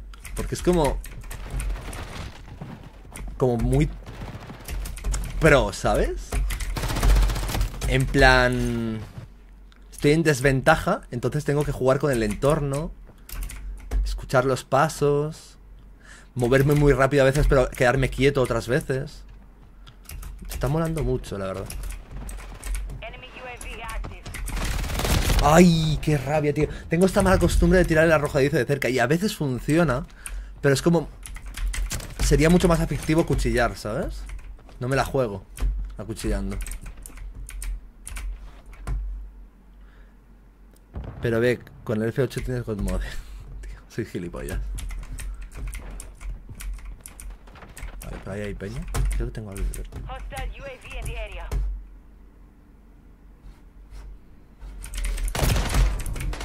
¡Ah! Sí, no como cargamento, que es una locura. Exacto, que... O sea, es como... En cargamento... Hasta no es tan desventaja jugar así, ¿sabes? Mierda, no debería pisar el agua. Es que claro, ahora que me detecten, que me escuchen, si vas con arma, pues es como... Estás en igualdad de condiciones. Pero ahora tengo que jugar mucho más con... Es guapo esto, porque es como jugar táctico en un COD, ¿sabes? Es como... Que está el típico meme de jugar táctico campero, no sé qué. Pero en plan... Jugar estratégico en un COD, ¿sabes? Es como muy... poco común. ¿Podría saltar? ¿Puedo saltar aquí arriba? Sí.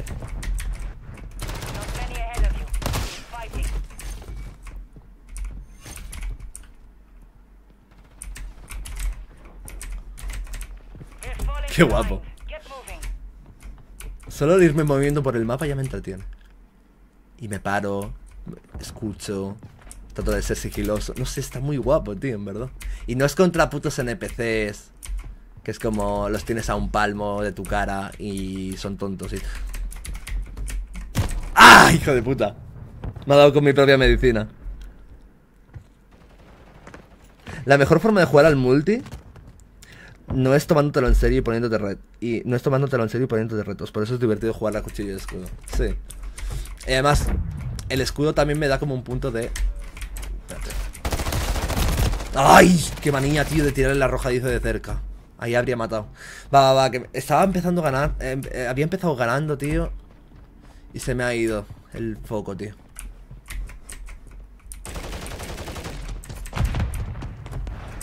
Este con el escudo en la espalda, tío. Me va a ser jodido darle.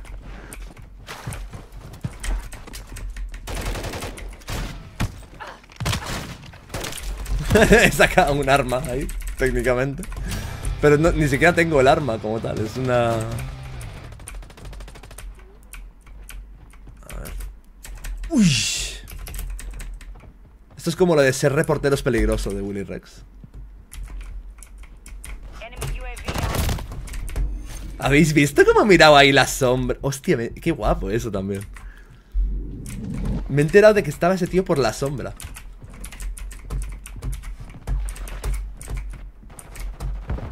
Vale, a ver.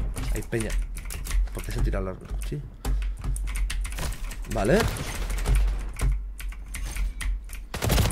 ¡Ah! Estaba demasiado descubierto ahí, chat.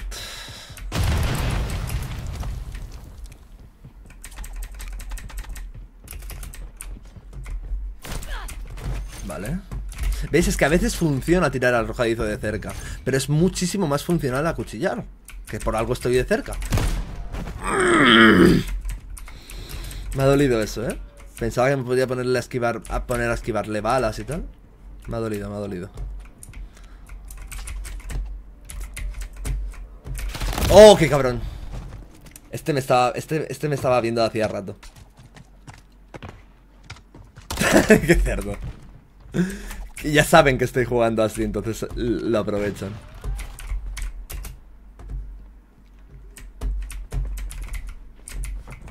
Estaría bien tener una ventaja de que me silencie los pasos para jugar así.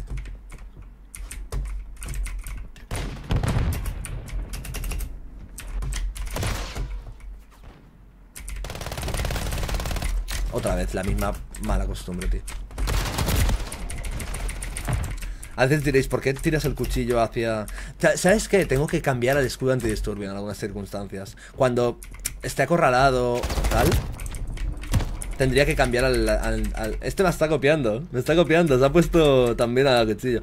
Cuando tenga... Según qué circunstancias me tengo que poner... Eso era un acierto, yo creo, ¿eh? Tengo que recuperar los cuchillos. Ay, por favor. Esa no. Esa admito que ahí fallé. Vale, estoy tirando por tirar, tío.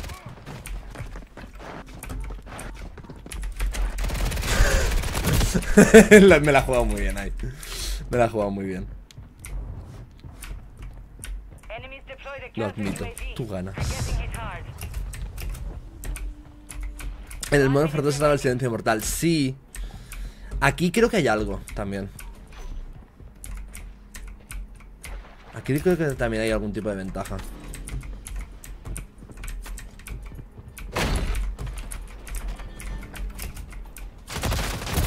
Va, tío, ya está. He perdido el foco, tío. He empezado muy bien con el cuchillo, pero a partir de la mitad de la partida o así he perdido el foco totalmente.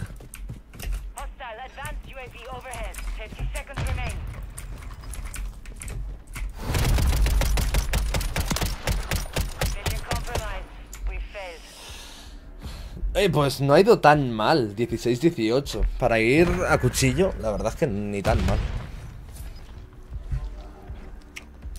Porque el Rego me regaló el miembro. Stand proud, you are strong. Gracias, bebecito. Te regaló el miembro porque eres una bellísima persona, tío. Y dale las gracias que no te comiera el miembro.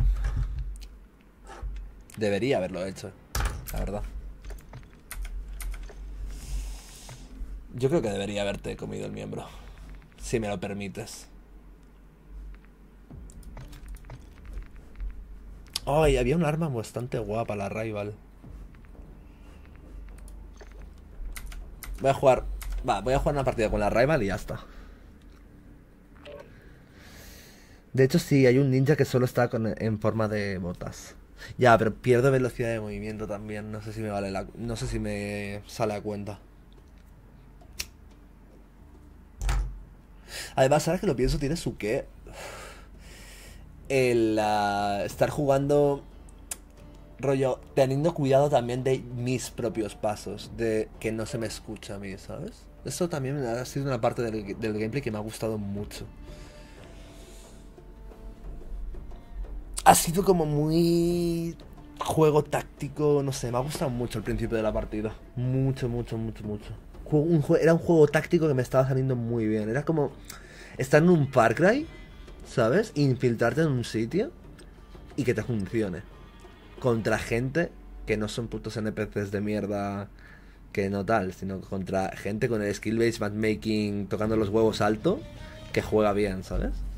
Ha tenido mucha gracia. En los próximos directos que haga de esto, voy a tratar de bajarme la proporción lo máximo posible y que el skill base esté bajito para sacarme partidas muy guapas y tal. Ya veréis.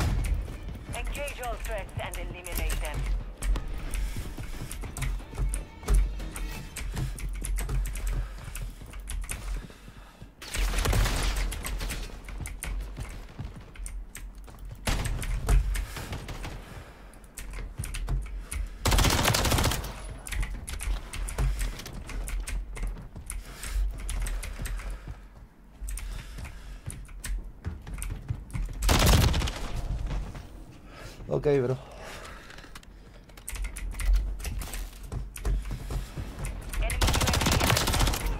Esta arma es muy buena.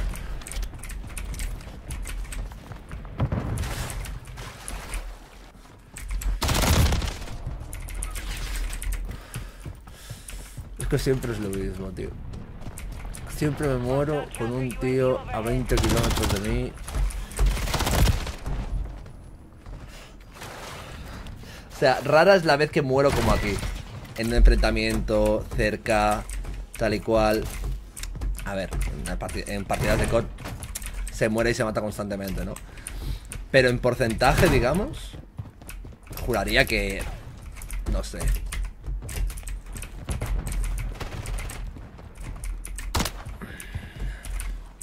Ese tiro no ha estado bien porque es de aviso, ¿sabes? Es de te estoy persiguiendo, prepárate.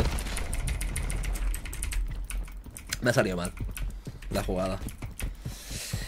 Normalmente yo diría que me matan de larga distancia o de corta en enfrentamientos 2 contra 1 o 3 contra 1 o tal.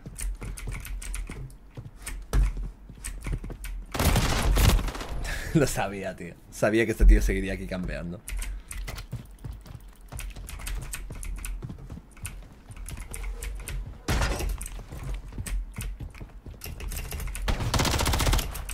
He empezado a disparar antes de que saliera, antes de que se viera el arma.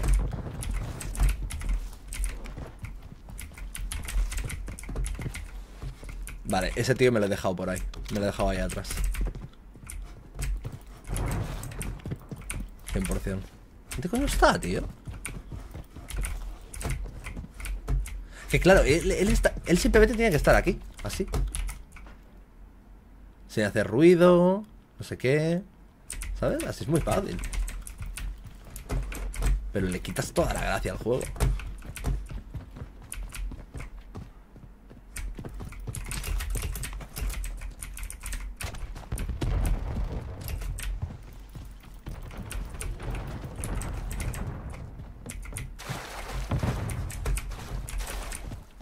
Ahora hay un indicador como de ruido, ¿no? Me estaba fijando ahora. Abajo a la derecha tengo como un indicador de ruido. No, ¿es de salud? ¿Qué es eso? ¡Ah, es el sprint! ¿Cuánto me queda? Útil. Bastante útil.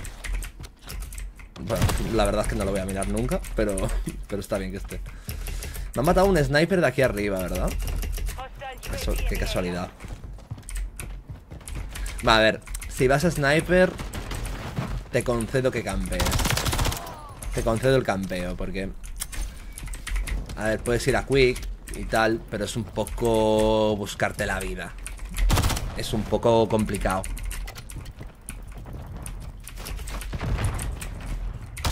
Primera vez en 5 años que lo veo. No, es que aparte de que hace tiempo que no juego el juego, está actualizado.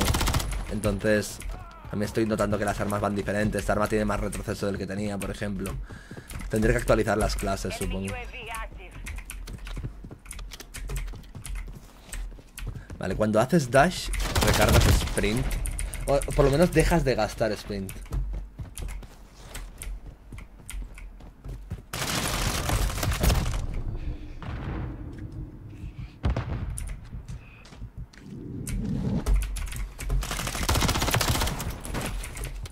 ¿Quién disparaba ese pri?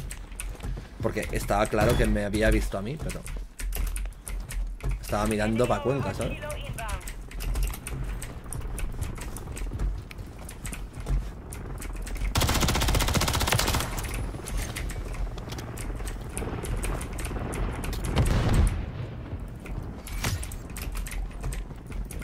Me dice wow, ¿sabes? En plan... Wow, ¿cómo me has matado así? Qué falso. Como sí, tío, hay gente que se mueve cuando juega. No sueles encontrártelo tú, pero sí, hay gente que se puede mover y no dar puto cáncer jugando.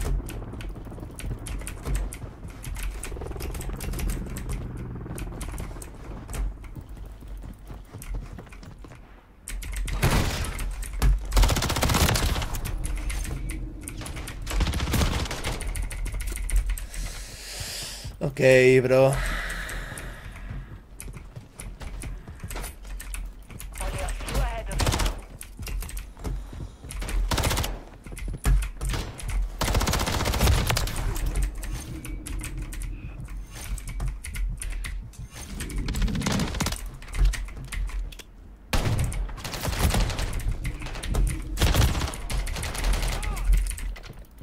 Ah, me está siendo frustrante.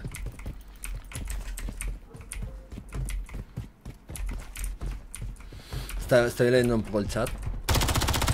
A ver si me veis que estoy mirando. O sea, que estoy corriendo hacia adelante, pero no sé dónde voy. O sea, que no está guay.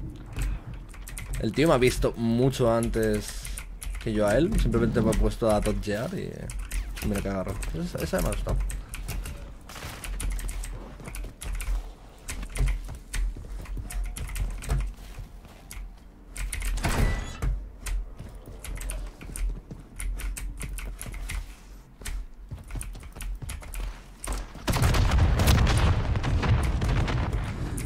No encontrabas un arma más que diera más asco, ¿no? En el juego.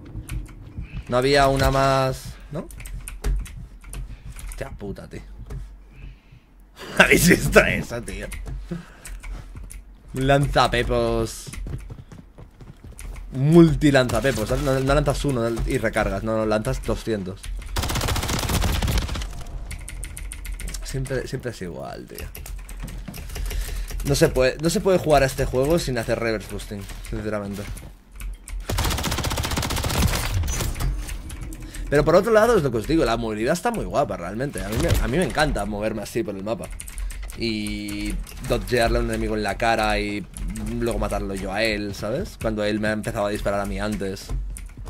En ese sentido está muy guapo, pero nunca vas a poder competir con un camper que tenga una puntería mínimamente buena. Por no hablar también de lo fácil que se lo han puesto a la gente con mando. Ya me jodería con puto shooter el meta fuera jugar con mando. ¿Sabes? Es como... Ok, tío. Con el puto mando. Tienes que jugar para estar a la altura. ¡Oh! La. También me molaría hacer directos del DayZ, tío. Vosotros, chat, ¿qué tal vais de inglés? Porque en directos de DayZ se hablaría bastante inglés. Decidme por el chat. Quiero que todos escribáis. Y la pregunta es: ¿entendéis inglés? De hecho voy a empezar a hablar en inglés y decidme si me entendéis. So the streaming now it's in English basically because I'm going to make a test for you guys to basically see if you can understand what I'm saying. This is basically me playing DayZ. I mean the idiom that I'm talking now, it's basically the one that I use the 80% of the time while I'm playing DayZ basically. So I wanna know if you guys could understand what I'm saying, and basically that would be it, because if you don't understand anything, 30 seconds left. it will be weird to make streams with my audience not getting a fucking shit that I say. Decidme si me habéis entendido. Con el chat. Sí, no, sí. Quiero DayZ, no quiero. Básicamente. Y eso sería.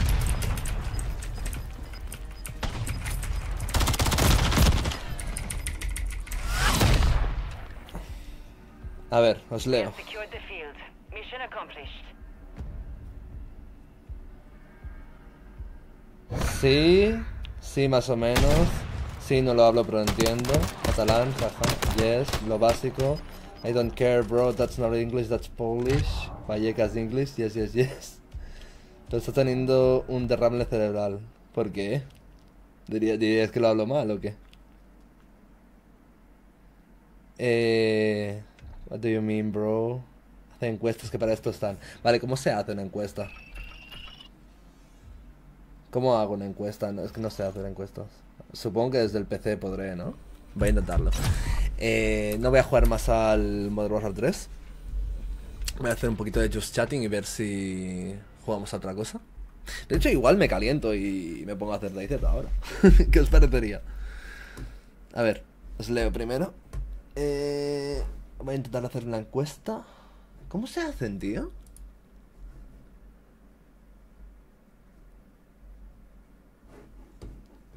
Bueno, todos me habéis dicho que sí, en verdad. Yo si me fumo un directo tuyo de 10 horas haciendo rol en DayZ. Un Minecraft mejor, 93, 93. ¡Qué big! ¡Ay, Dios mío! ¡Qué puto autista eres! La madre que te parió, cabrón. La madre que te parió, bebecito. Vale, voy a editar esto. Ah, no había puesto que el director era de Modern Warfare 3, pues bueno. The Finals.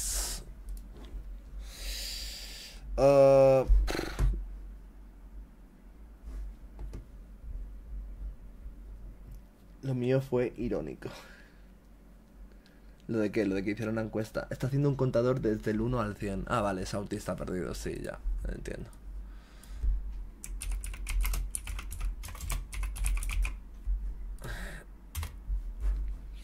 Voy a buscar alguna imagen del The Finals.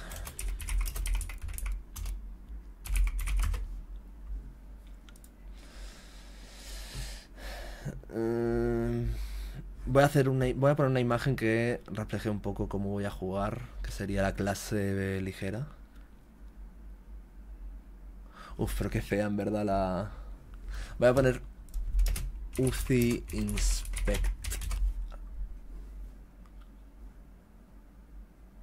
¿No hay botón de inspeccionar? Sí, sí que hay. Vale, esta imagen va a ser.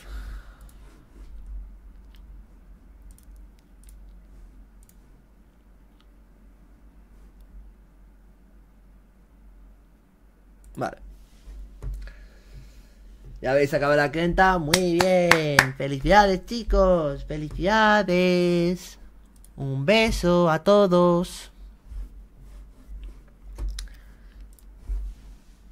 Sois muy graciosos, chat. Me encanta cuando os ponéis a hacer cuentas del 0 al 100. Es súper divertido. Un beso. ¡Mua!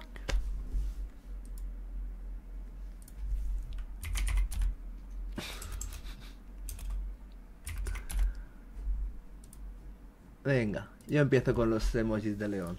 Hala. Lo importante es el comunismo, Vek.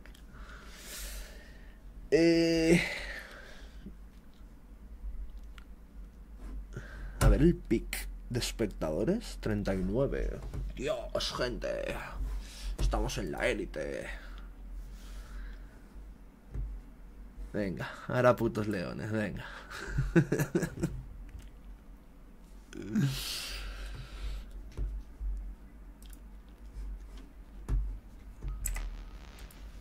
Di que sí.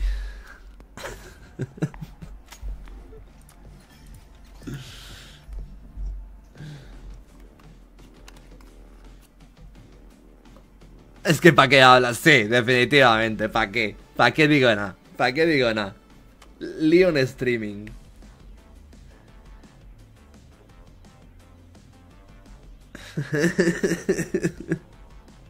Nunca he jugado al DayZ. Pues si sabes un poquito de inglés, deberías. Gente, pero antes he dicho... No, mira, tal... Voy a hablar un poquito de inglés para ver si me entendéis todos, no sé qué. Y como que me ha dado la impresión de que alguien decía algo rollo... Alguien te ha dicho, te está dando una embolia, en plan... En plan, no estaba hablando bien, ¿no? Todo el mundo me dice que hablo inglés de putísima madre.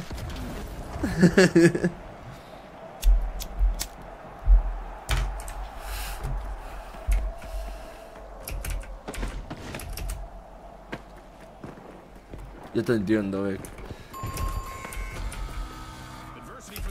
Muy lento el inglés. Como que estaba hablando lento. Esto es literalmente injusto, o sea, te encuentras a un tío, lo fríes a balas, te mata de un bazonazo. Como gameplay. The Finals también tiene sus historias, pero bueno, por lo menos aquí creo que no hay skill-based matchmaking. Parecías polaco, bro. Va, en serio. Hablo mal inglés. O sea, es que, ¿cómo sois, tío? Sois unas putas ratas, bro. Todo el mundo en la vida real. Buah, tío, hablas inglés increíble. Ojalá hablarlo como tú. No sé qué. ¿En serio has aprendido este nivel de inglés solo con jugar a un juego? No sé qué, no sé cuántos. Ahora de repente mi puto chat es todo de Oxford, al parecer. Todos han salido de Oxford. Y todo el mundo sabe muchísimo inglés. Y mi inglés parece polaco, no sé qué. Y no será puta mierda. Puta panda de cerdos.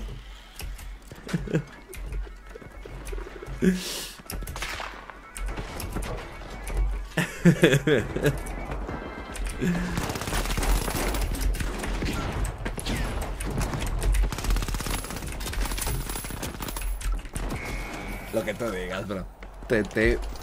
Te hinchaba balas, pero bueno. ¿Hablas inglés? Hablas mejor inglés que Leir. Joder, pues. Y eso que juego con desventaja, porque el pavo está colando cada 2x3 alguna puta palabreja en inglés, a lo el millor, ¿sabes? I mean, yo pienso que no sé qué, no sé cuántos. Like, oh my god. Quiero decir, es que esto da como muchísimo cringe. Y pues...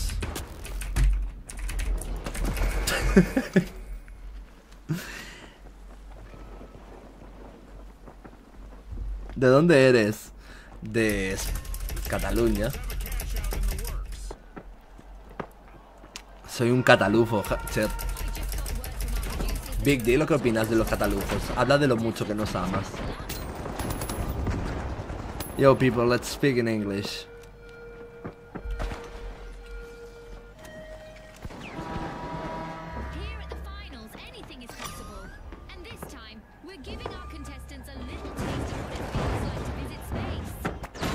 ¿Cuánto cuesta el The Finals? Es gratis. Vek habla inglés peor que Lolito. Mira, chaval, no te lo crees ni tú. Cuando quieras, hacemos un duelo de inglés.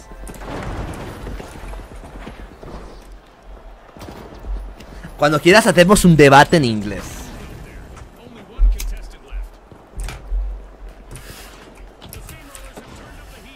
Incluso si tú hablas en español y en inglés, te gano el debate.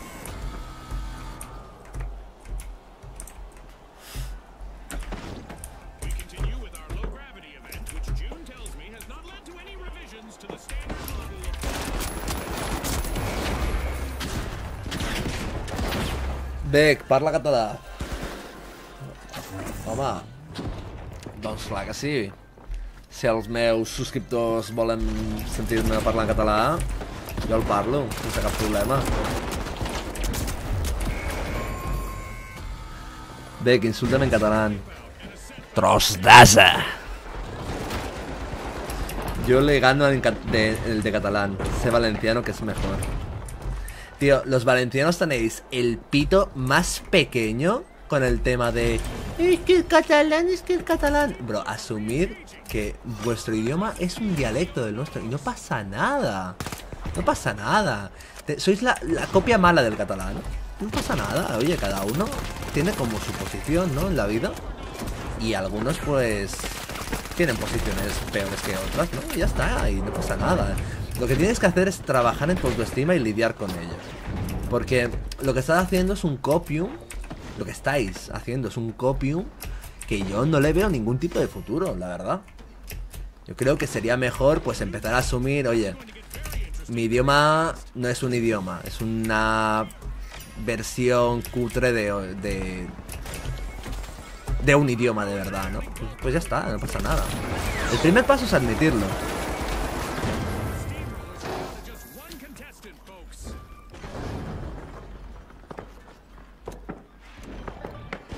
A mí no me roban al salir de casa, bro.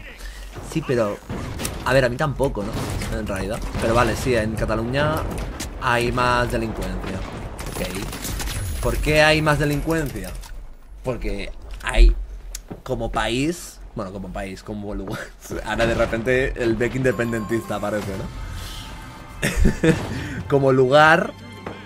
A la gente le gusta más que Valencia, ¿no? Porque dicen, hombre... Pues vamos a ir a un sitio a delinquir y tal, porque también habrá más dinero por ahí, ¿no? Vamos a ir a un sitio, pues que, no sé, sea como más... La gente, tal, que tengan dinero, ¿no?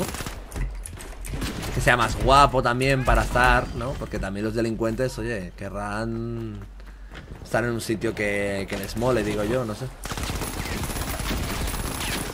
Entonces eso es lo que pasa, realmente. ¿Tenemos más delincuencia? Puede, ¿eh? Tenemos un sitio que está más guapo y que los delincuentes dicen, hostia, pues me voy ahí. Pues también.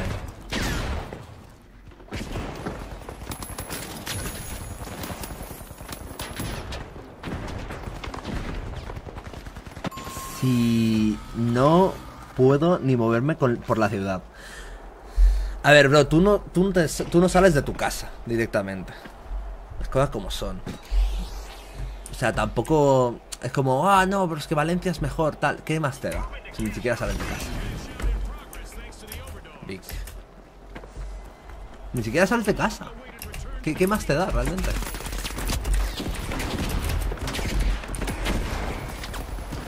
Ni siquiera sales de casa. Yo solo iría a Madrid a meterme coca. ¡Qué malote, bro! No hace falta irse a Madrid a meterse coca. ¿Y mis callos qué? ¿Te han salido callos en los pies? ¿Y qué? ¿Están ricos? Seguro que están bastante ricos. No seré yo el que los pruebe, porque eso a mí no me compete. Pero bueno. Tengo que ponerme... Tengo que bajarme los gráficos de nuevo. Porque... Jesucito. Me están bajando los FPS. Tocho.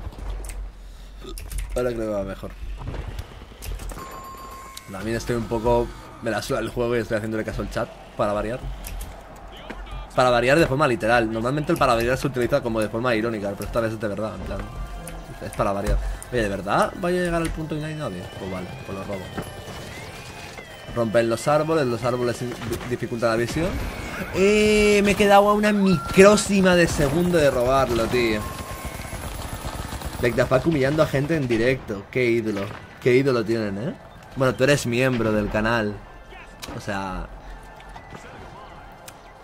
Realmente es como decir, ¡buah, qué malo es Hitler!, ¿no? Y tú siendo ahí un puto nazi de mierda, ¿no? Al final... Ahí lo único que expones es un poco tu hipocresía, ¿no? Realmente. Pero bueno, tío, sigo así, la verdad. Yo te apoyo. Bien, han robado el punto los naranjas. Esta partida sigue. Aún hay una oportunidad. Vale, voy a irles en plan stealthy. Vale. Tú no has visto nada.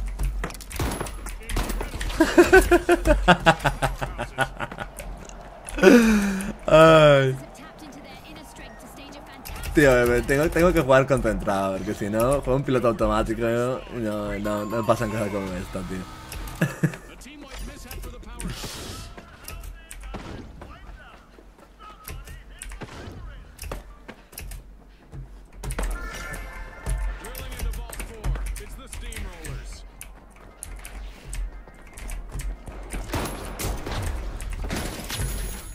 Buah, vaya codazo, ¿no? Más contundente.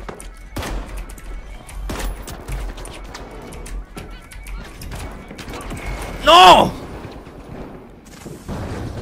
Vek, you suck, bro. No sé. Yo creo que no, pero bueno.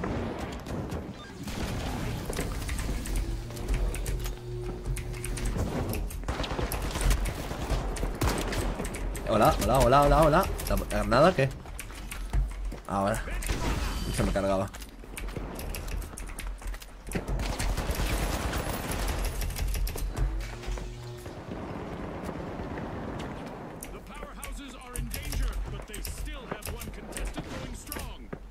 Qué buena, Vek. Que te jodan.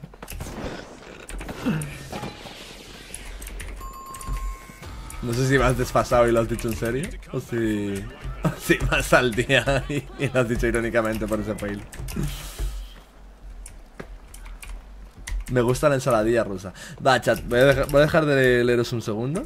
Seguid poniendo tonterías, porque de vez en cuando he hecho enojo. Pero voy a dejar de leeros un segundo. Qué cabronado. Vale, pues no, voy a seguir leyendo.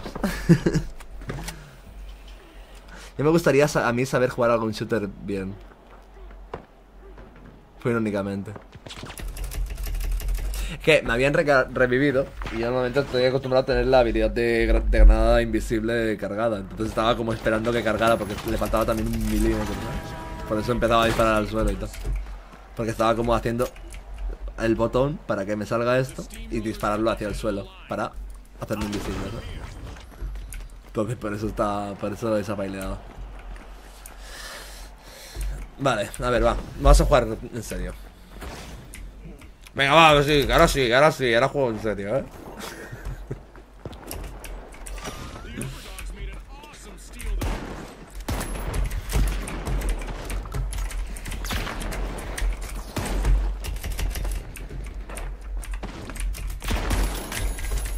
Vale, combate más guapo y a la vez más tonto.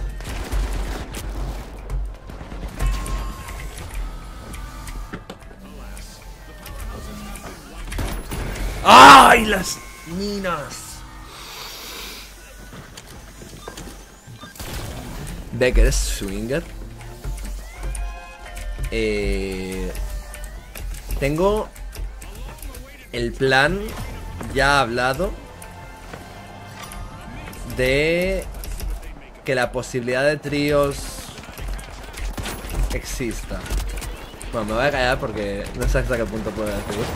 Pero básicamente la posibilidad de tríos en los que yo salgo beneficiado. Porque a la otra persona también le gusta la idea. Y eso es todo lo que puedo decir, chat.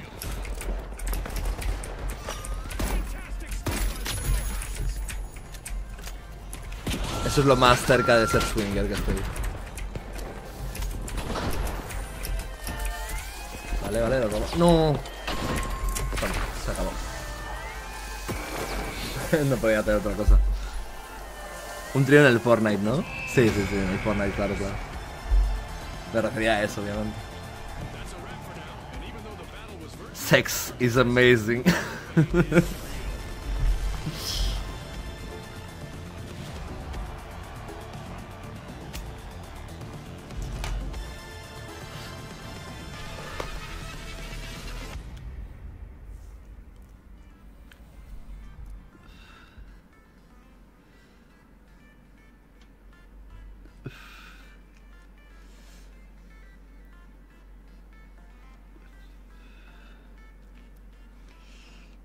A ver, os leo, chat. Bueno, os leo si no ponéis putos leones de mierda como autistas de los cojones, ¿qué sois?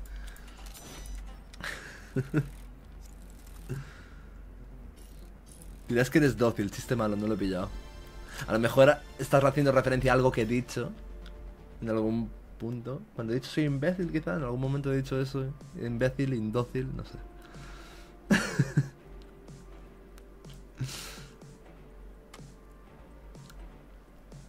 Ahora oídos, venga. La siguiente gilipollez en extrema.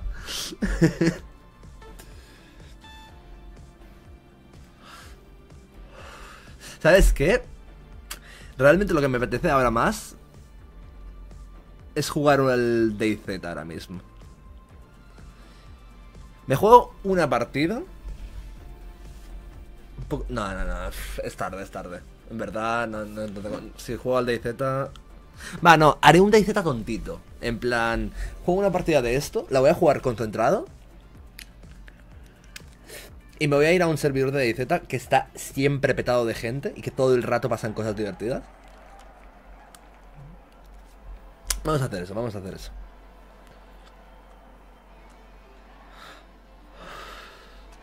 Es que qué bocas, jaja. ¿Qué bocas? ¿Por qué?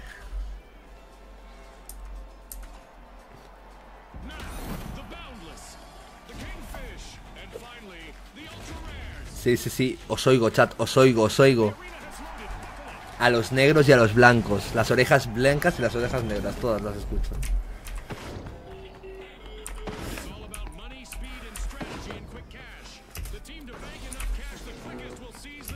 Escucho todo tipo de orejas. Y de opiniones. Criptofascistas, nazis, trans inclusivas, feministas, de todo tipo.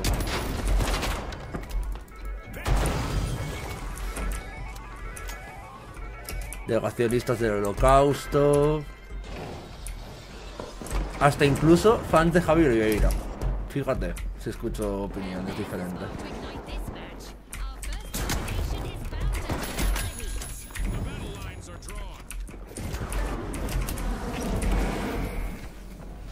Qué listo este cerdito, ¿eh? Campeándome la de esto. Muy bien. ¿Ese es el juego que quieres jugar? Jugaremos ese juego. No te preocupes, puto cerdo de mierda asqueroso hijo de puta. Vamos a ir a por ello. Deja de hablarnos si no es peor. Criptofascistas. Opiniones en género no binario también. Todo tipo de opiniones.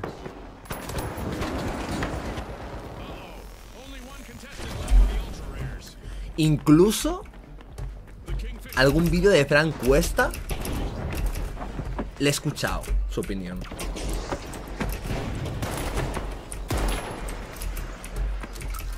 Hasta incluso me he visto algún The Wild Project. Imagínate.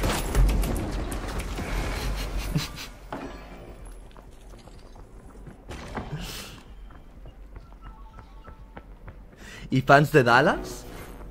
A tanto no llego, gente. A tanto no llego. Ahora la gente se va a pensar que odio The Wild Project o algo así, ¿sabes? Por la cara. En plan, digo, sí, escucho nazis, no sé qué, y hasta The Wild Project. Es como, no, bro. No, si me cae bien el Jorge.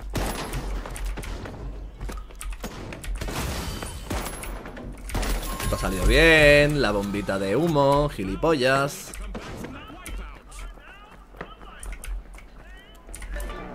Vale, a ver, vamos a meter el cobro en... Ah, está muy concurrido, me voy a ver. Está más lejos, pero... No pueden seguir este culito rico, yo creo. Este culito sabroso se les escapa a esta gente, yo creo. ¡Hostia, hay Bunny Hop! ¡Hay Bunny Hop! Me acabo de... ¡Hostia, que están aquí!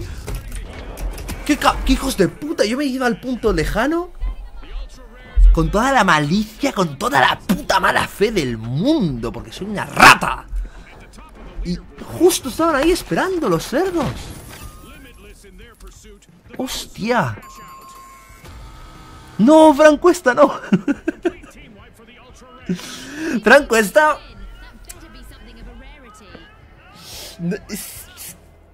No me caía mal, tío, para nada. Al contrario, de hecho. Pero es que es muy tonto, tío. Es que es muy tonto, le he perdido el respeto completamente. Y no por el rollo de... ¡buah! Es que se ha vuelto súper facha. Bueno, sinceramente me da un poco de palo, la verdad, porque está muy pesado con la ideología. Pero... no es tanto por eso. Ay, Dios mío. No es tanto por eso, sino porque me parece el muy low IQ. O sea, no creo que sea un tonto, ¿sabes? O sea, yo creo que podría hablar con él y tal y cual en persona. Y nos entenderíamos. O sea, no habría mal rollo ni tal. No pienso que sea un deficiente, una persona... Pero, tío, sus discursos, cuando se pone a hablar y tal... Habla tan pa' tontos, tío, para que tontos le aplaudan. Y de nuevo, no soy el puto progre de mierda que, oye, es que habla para tontos. Y realmente no me refiero a que sea poco inteligente, sino que tiene una ideología diferente a la mía. Para nada. Es un rollo de... Me parece realmente para... Que la gente que es como... Buah, toma. Este es el pesado que me estaba tirando cuchillos.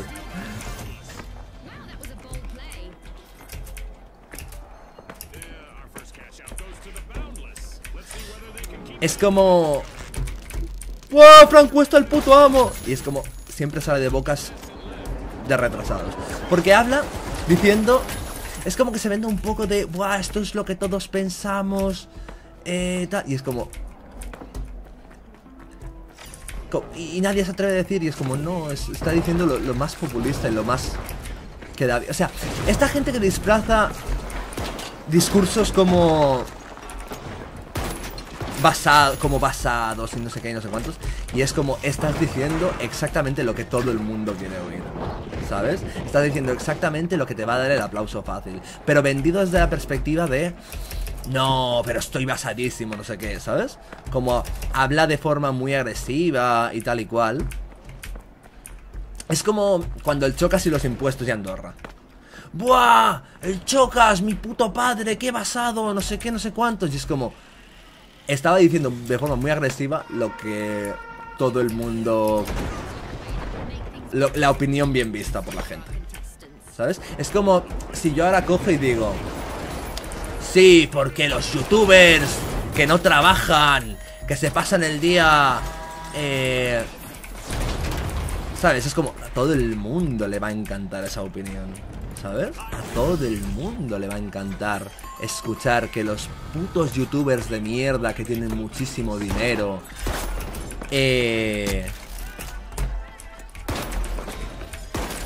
a todo el mundo le va a encantar escuchar que... oh, todos los putos youtubers de mierda que ganan muchísimo y que me dan muchísima envidia porque tienen algo que yo no tengo y porque soy un puto ignorante incapaz de ver que ese algo que tienen que yo no tengo, que hace que ellos ganen mucho más dinero que yo. Y que la gente que dice eso es completamente ignorante, ¿no? En plan... yo que sé, sí que es verdad que, a ver, no creo que ciertos youtubers tengan que trabajar mucho. Pero, cabrón, intenta llegar aquí, ¿sabes? Porque vas a tener que estar trabajando como un hijo de puta en un trabajo que no está capacitado para hacer el 99% de la gente. en algo que no te va a dar dinero hasta que... ¿Quién sabe? Ni siquiera hay garantía de que algún día te llegue a dar dinero. O sea, yo he tenido épocas en las que he vivido YouTube y porque me cueste ponerme, porque lo que sea, ahora mismo estoy dedicándome en serio a ello. ¿Y sabéis cuánto me está generando YouTube? 35 euros este mes, este último mes. Y yo ha habido épocas en las que me he podido ganar la vida de esto. Pero deja el canal un poco inactivo. Y aunque estés aquí currando y tal y cual, porque llevo desde principios de diciembre dándole caña a esto, no gano una mierda. Y yo ya tengo esto, yo ya tengo mucho camino hecho. Y esto me está generando 35 euros. Y en algún punto yo me he ganado la vida de esto. En algún punto yo he podido ahorrar 4.000k. 4.000k. Sí, 4 millones, ¿no? 4k. 4.000 euros. Es lo máximo que he ganado de YouTube. El septiembre del año pasado. No gané 4.000 así de golpe, pero en plan... pude llegar a acumular 4.000 en 2 meses y medio de trabajo, más o menos. Y me iba de cojones en ese punto. Pero también te digo que todos los putos días estaba aquí dando el callo desde pronto.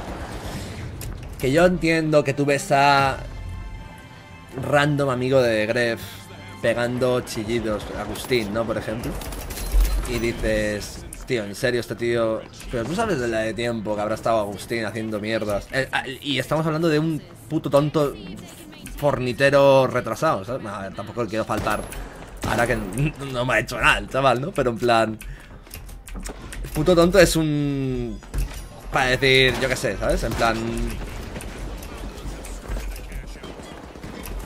Tío que no está aquí currándose de verdad los vídeos, sino que simplemente, pues yo qué sé,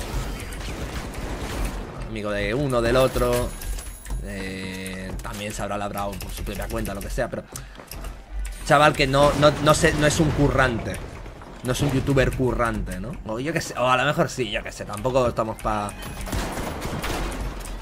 Tampoco quiero ir juzgando a la gente que tampoco conozco mucho de su trayectoria. Pero por ejemplo, mira, el Chocas.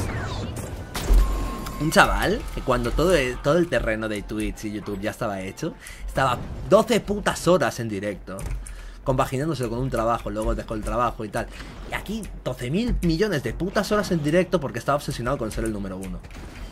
Pero es que estás jugando a videojuegos. Ponte tú, ¿sabes? Bueno, me he ido mucho del punto. O sea, si es tan fácil ganar dinero con YouTube, es lo que decía Oslo que hace poco, que cuando lo vi fue como...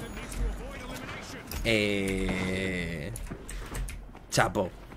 Y yo también le he dicho exactamente la misma frase muchas veces antes de que la dijera él. O sea, me dedico a eso, ¿sabes? Sé de qué va la cosa. Es como... Lábrate tú una carrera, sé una personalidad de internet, ten algo que hace que entretengas a miles de personas. Es que luego hay gente como David Cola que tiene todos los elementos para petarlo y da igual. Y no lo peta. Un vídeo subió a mi canal, le pilló 700.000 visitas porque el tío es muy bueno en esto.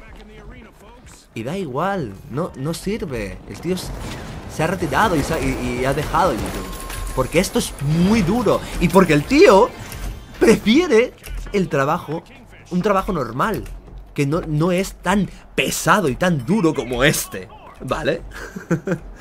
El tío es repartidor ahora.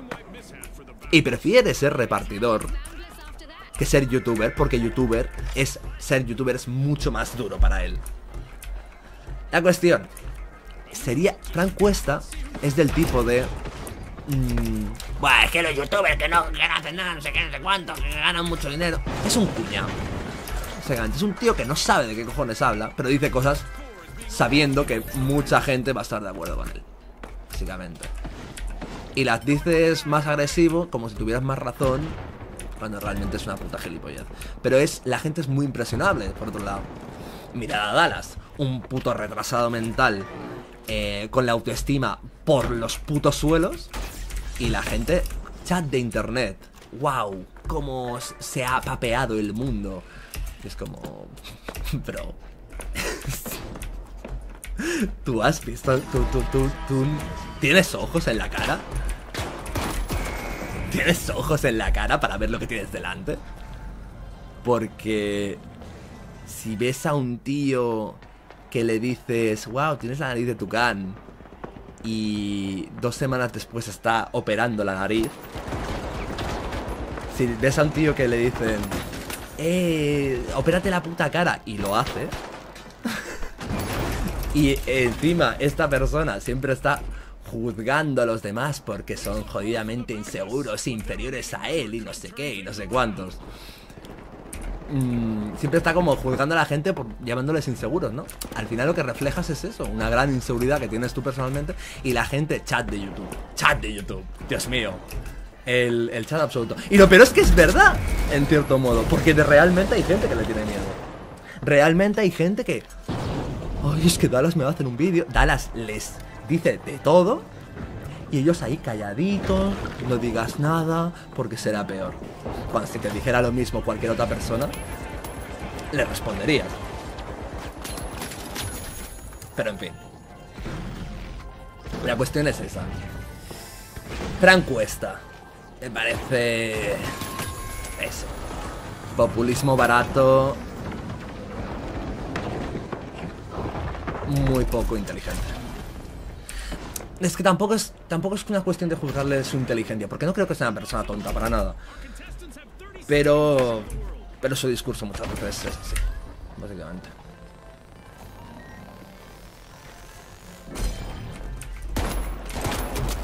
Tío, te he metido 2 escopetazos de cerca, ¿te quieres morir, puto pedazo de payaso de mierda, hijo de puta? Vek, lee el chat, sí.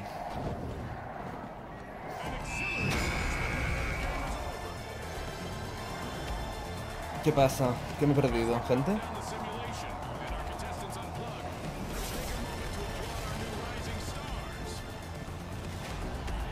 ¿Por qué ponéis signos de pambisitos?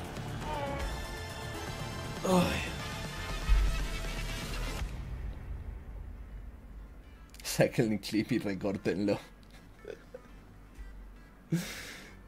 Me imagino que es irónico, pero si es en serio sería mucho más divertido.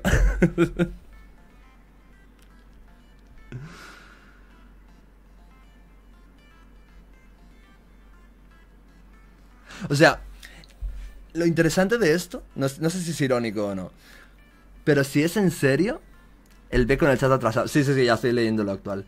Me duele el vídeo que hizo David sobre Elden Ring. Pero espera, lo que quería decir de Dallas. O sea, tú imagínate que alguien dice que, no sé, el Rubius es un tío muy inseguro, que de hecho probablemente lo es, por lo que he podido ver de él a lo largo del tiempo. Imagínate que alguien dice, buah, es que el Rubius es un tío muy inseguro, tal y cual, no sé qué. Si alguien dijera, buah, mandadle clip al Rubius, no sé qué, tal y cual, ¿sabes? Es como todo el mundo se lo tomaría a puta coña, ¿no?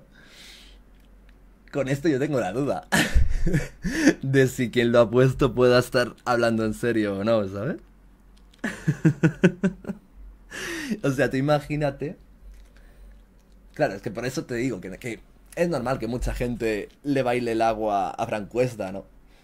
Si luego hay casos, si luego a Dallas hay un sector de internet que está el sector de que lo odia y le tiene miedo, y el sector de que le aman y le tienen como una figura divina. Si esto existe en internet, ¿qué quieres que te diga, sabes? Normal que gente como Francuesta suelte opiniones súper ignorantes y populistas y la peña lo flipe, ¿sabes?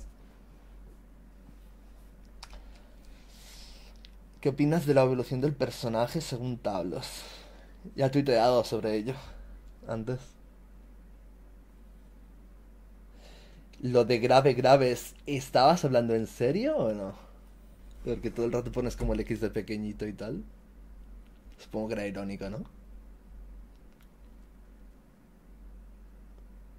A ver, voy a leer lo que estabais hablando antes. Falsa humildad la del Frank, pero dice muchas gilipolleces en verdad. Es que es eso. Es un tío que básicamente te vende un discurso como súper básico y masticable por todo el mundo, que sabe que va a levantar muchos aplausos y al final es lo que es, ¿sabes?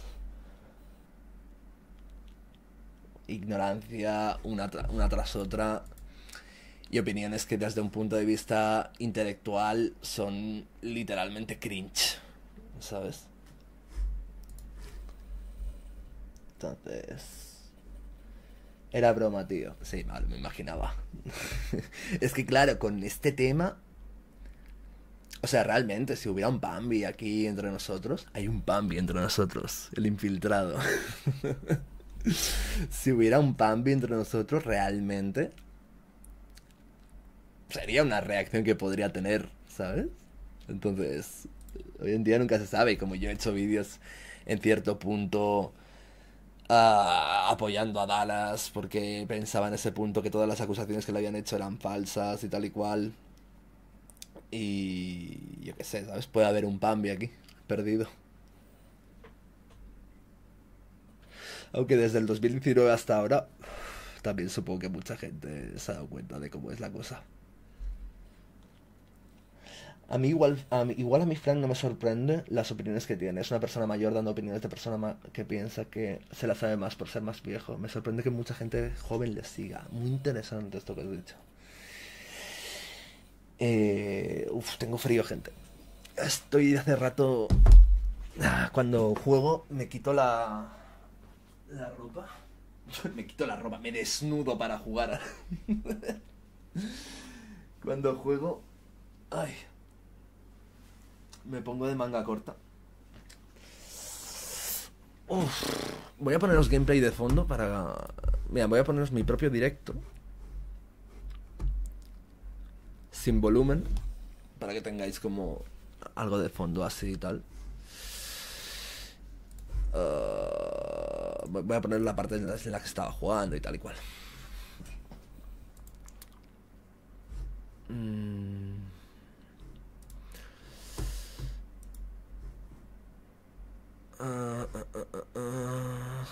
Hola, mi amor, ¿cómo estás? Bastante bien. Espera, creo que este es un mensaje antiguo, ¿no? ¿Es el punto? ¿O es actual? Es actual. Vale, pues voy a poner así gameplay de fondo, ¿sabes? Y mientras yo voy hablando. Pues eso, la cuestión. Que lo que decías de Frank Cuesta, yo opino similar. En plan, sí que es verdad que también muchas de su forma de pensar no es su forma de pensar, es que de nuevo, es que parece que sea algo ideológico. No tengo tanto en contra con Frank ideológicamente. Bueno, sí, vi un directo con UTVH, que UTVH me parece súper bien lo que hace. Y estoy bastante de acuerdo con él en varias cosas. Pero Frank en ese directo se ponía un poco facha de verdad. Pero bueno, eso es otra historia. La cuestión es que no es tanto, pero igualmente, aunque se ponga un poco facha o tal, igual que, no sé, a un Felipe 360 o a un Dayo, no digo, guau, es que es progre, y ya todo lo que diga me parezca mal o eso influya en cómo me caigan o tal y cual. Igual que no voy por ahí, tampoco voy por el lado contrario, ¿no? Bueno, a no ser que alguien realmente tenga opiniones rollo abiertamente racistas, machistas, homófobas, etc. Por mucho que vengan desde el desconocimiento. Bueno, es que creo que Frank puede caer en ese tipo de cosas. Pero bueno, tampoco soy de tachar a nadie, ¿sabes? Porque puedan tener un comentario fuera de lugar o un algo, en fin. La cuestión... No es tanto por un tema ideológico, sino por un tema de... O sea, tú puedes tener una ideología mala, por decirlo de alguna manera, Y oye, si tienes buenos argumentos, si tienes una cierta intelectualidad para defenderlos, si tienes un tal... Pues oye,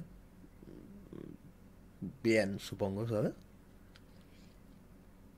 Pero si tienes, independientemente de tu ideología, si tu manera de expresarte es esa, es populismo barato, eh, no profundizar en las cosas, simplificarlo todo, manipular, ahí para mí no mereces ningún tipo de respeto. Incluso si quitamos manipular de la ecuación, no es que no merezcas ningún tipo de respeto en plan de que te tengan que ir tirando tomates por la calle o que todo el mundo se tenga que reír de ti. Pero no mereces respeto en plan de no eres una persona que yo diga, wow, respeto a este tío, ¿sabes? No me generas nada de admiración si lo que haces es populismo barato, básicamente. Y si no lo haces por apelar a alguien, sino que lo haces porque esa es tu manera de pensar, pues... ¿Qué quieres que te diga? Más básico que yo que sé, ¿no? Entonces, no sé. Sí que es sorprendente que le siga tanta gente joven. Pero por un lado es sorprendente, pero por otro lado, la gente es tan tonta. La gente tiene tan bajo coeficiente intelectual por lo general. Es tan difícil encontrar... O sea, yo me llevo muy bien con la mayoría de gente. No me es difícil encontrar gente con la que pueda tener una buena conversación, Pero... En general es lo que os digo, la gente no es muy inteligente, y menos en internet. En el día a día, en el cara a cara, por lo que sea, no te encontrarás a tanto tonto. Pero... Qué guapas estas jugaditas, ¿eh? Pero... En internet supongo que se premia el bajo coeficiente intelectual, de alguna manera. O también quizá mi punto de vista está más sesgado, porque al ser youtuber leo comentarios, tengo, ¿sabes? Y es como llega gente a mi espacio que no es mi gente, sino que al final crecer en YouTube conlleva que mucha gente nueva entre y pues hay una gran posibilidad de que sea idiota. Y no por hate o no sé qué. Hay gente inteligente que me ha criticado y hay gente tonta que me ha apoyado, ¿sabes? Pero eso. Otra vez el rego. Madre mía. Madre mía, reguito. ¿Qué quieres de mí? Sinceramente, ¿qué quieres de mí? ¿Qué es lo siguiente que va a pasar después de regalar tantas membresías? ¿Me tengo que ir a dormir con un cuchillo debajo de la almohada? ¿Quieres...? Porque supongo que esto es como demasiado bonito. Es demasiado bello para yo decir, hostia, esto no me creo que esto no vaya a tener represalias, ¿sabes? Oye, Bekle, las putas preguntas voy. Muchísimas gracias, Rego, tío. Muchísimas gracias.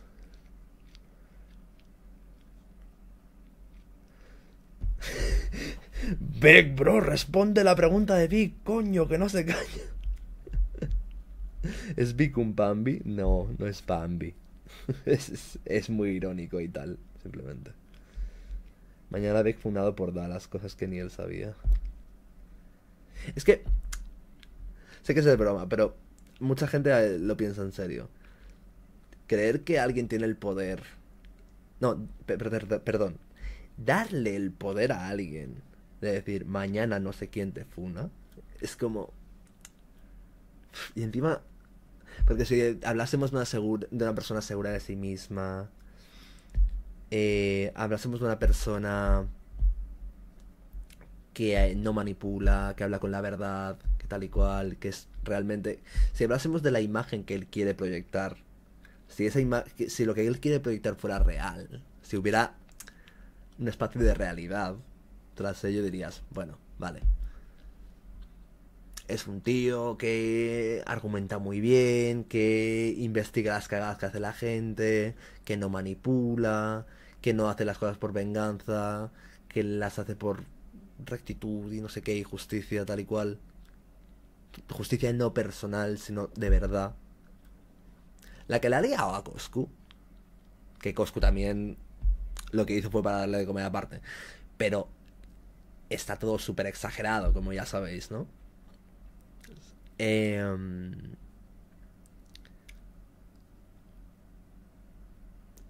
Todo eso viene de que Coscu le hizo un ratio llamándole fracasado, ¿sabes? Es como... Si Coscu fuera un tío que es super pambi y no sé qué y tal y cual, ese vídeo no habría existido nunca. Habría probablemente existido un vídeo hablando de que no fue para tanto lo que hizo, o no fue tanto como dijo la gente, o algo así, ¿sabes? Es como... No se puede confiar en una persona así, realmente. ¿Yo qué, bro? No te cae en membresía Epic, tendrás que hacer miembro por tu propia cuenta. Ya es mala pata, Rego. Otras 20, bro. Dale, dale, Rego. No pares. Hasta que Vic tenga membresía. Walter White sería buen youtuber. Walter White sería un poco como Dallas. En plan, en el sentido de que, por ejemplo, el vídeo que le hace a Hank, diciendo que súper manipulativo para tratar de... ¿Sabes? Es un poco estilo Dallas, en verdad. El único vídeo que hace Heisenberg y es para manipular.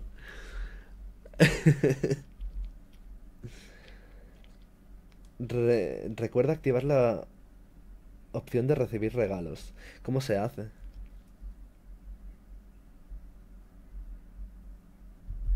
A ver, ¿cómo activar regalos?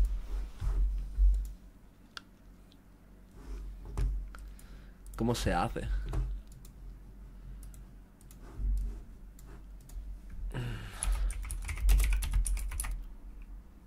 A ver.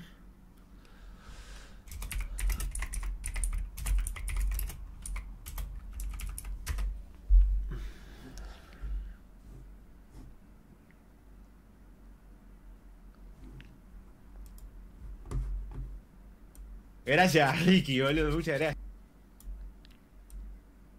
Mi canal, bueno, es un canal secundario que me compré hace unos cuantos días. Mirá, tipo, miren, mirá. Soy 1000 suscriptores, qué rica. ¿Estás usando un negador? Cállate, vos, hijo de puta. Sí, dale. Qué chico tan agresivo, gente. Like, pim pum pam. Y lo que tienen que hacer, amigos, es tocan acá arriba, permitir regalos. Y ahí, opa, qué pelotudo. Permitir regalos de canal y ahí les debería de caer. Les va a caer. Vale. A mí no me sale eso. A ver. Voy a mirar el directo de una forma alternativa.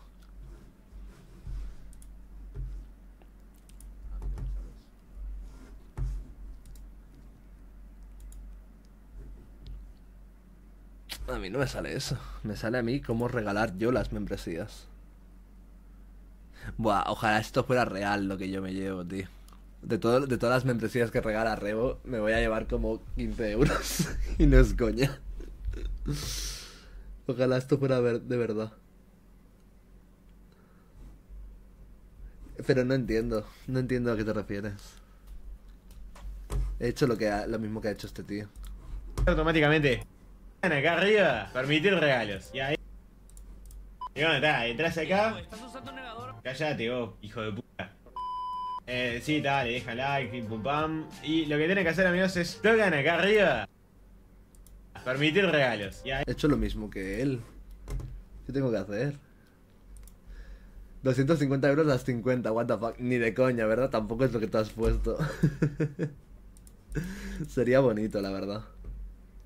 Saúl como youtuber, ¿qué? Saúl sería como un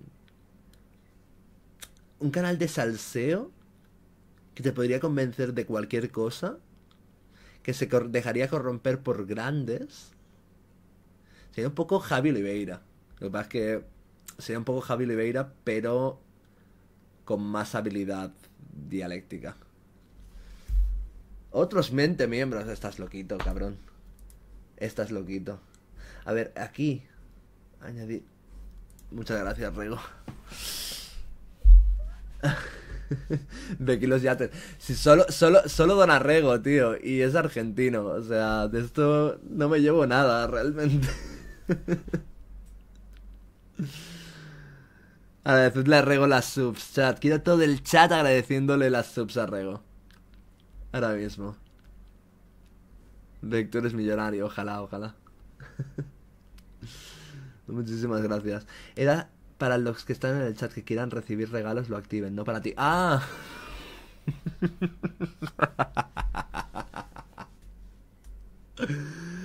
Vale, vale, ya lo he entendido. Buscaba en YouTube. Ay. Ey, ¿qué pasa, Martín? ¿Qué tal, tío? ¿Cómo estamos? Puto Rego regalando todo el yate, tío, aquí. Metiendo su yate en nuestro ano. Qué guapo. Losa dice Pipo Garaje. Que va, tío. Yo me voy a dormir ya. Ahora en breve. Ni de coña me voy a garaje.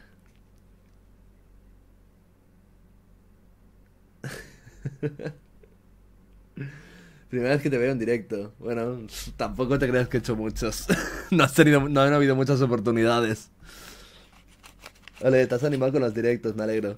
Sí, tío, 12 años insistiendo, tío, deberías hacer directo. Tal, no sé qué. Pues aquí estamos, tío, al final. Cuando has dejado de insistir, me he puesto a hacer directo, precisamente.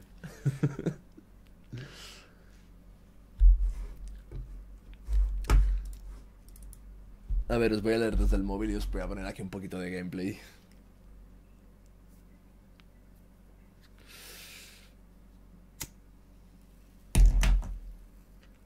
Vaya a otro y que Rego de 100 subs.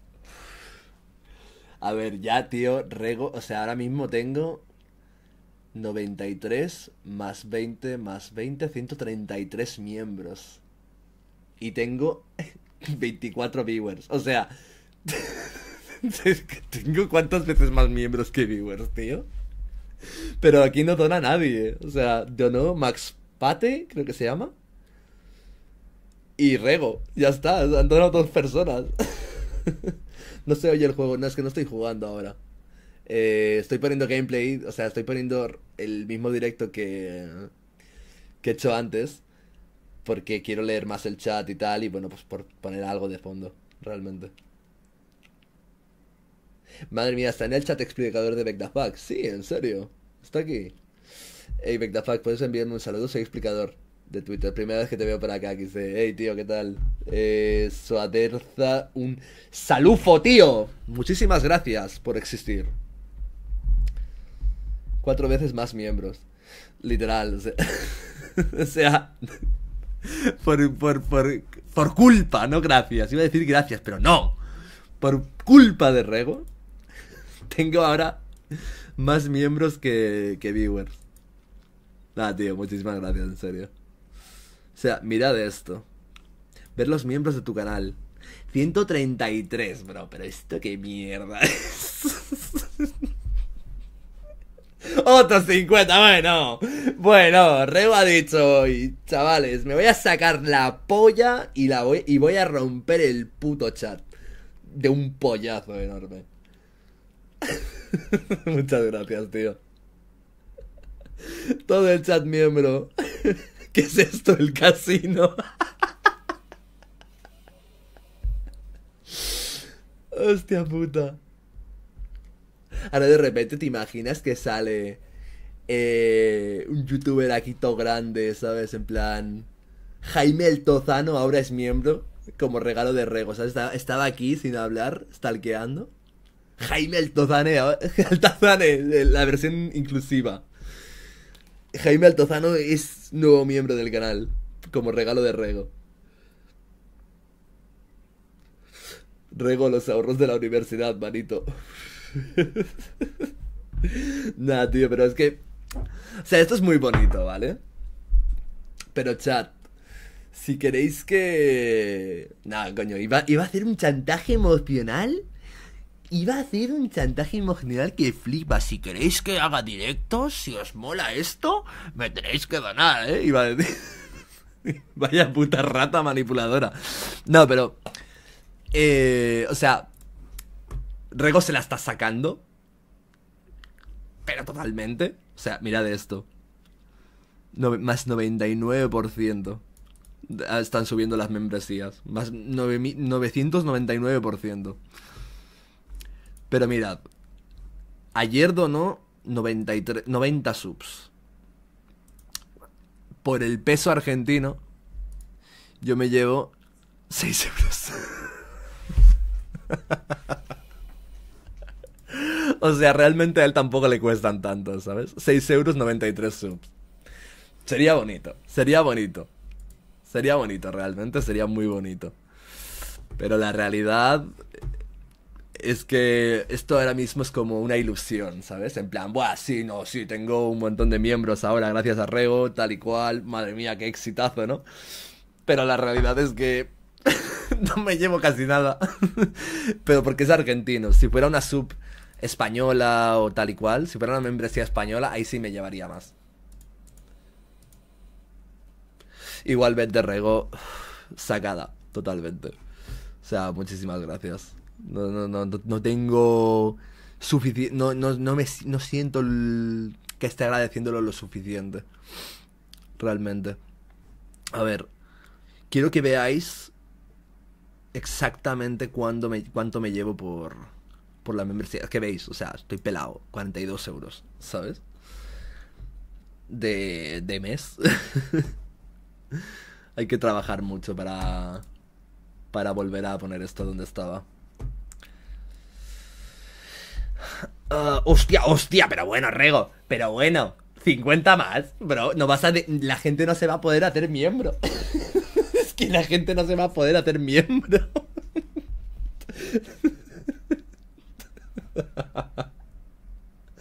Dios mío. Sortea todas tus ganancias. A ver quién se vuelve millonario. ¡Ey, Tami! Muchas gracias, tío. Muchísimas gracias, bro, en serio.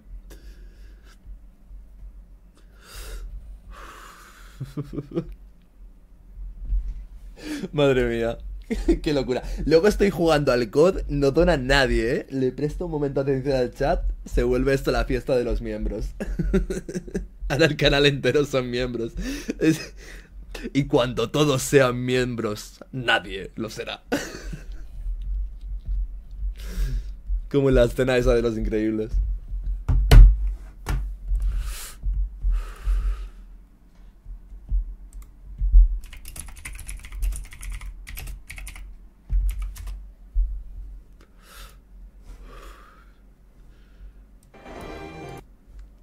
Me va a salvar el día.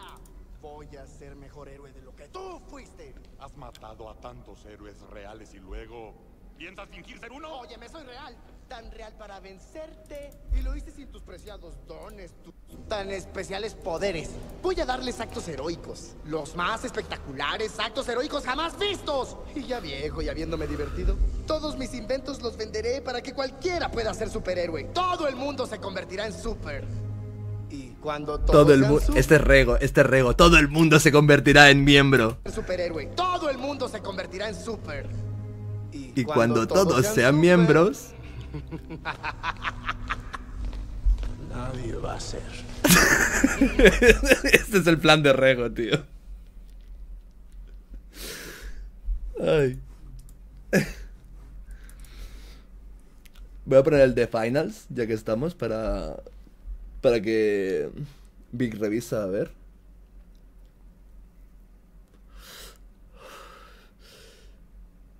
Cuando todos sean miembros, el único miembro va a ser el que no es miembro. El puto Vic, tío, lo tenía todo planeado. El puto Vic lo tenía todo planeado, tío.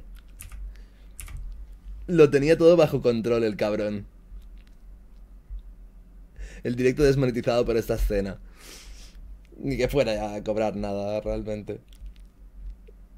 Si precisamente soy miembro de Láser. Es un desertor, tío. Todos los días hablándome por privado, no sé qué. Espera, Rego, ¿has donado 50 más? ¿O qué ha pasado la de Iba Jace? Que ya no está. Ah, no, Tami Jiménez, perdón. Ya no me sale la de Iba Jiménez. O sea, la de Tami Jiménez, coño, tío, sé hablar. Encima en latino, más pobres todavía.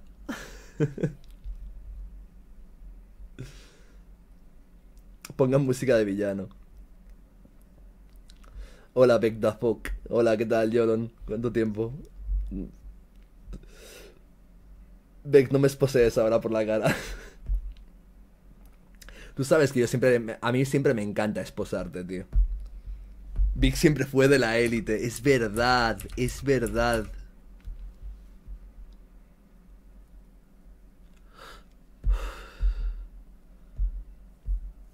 Vic es un pambisito infiltrado, literal. Sí, sé que eres Aiza, sé que eres Aiza. Cuando he visto el Zami Jiménez, sé que te llamas Jiménez, así que me he imaginado que eras Aiza. Ahí de Tami. Freestyle de exponer a Vic.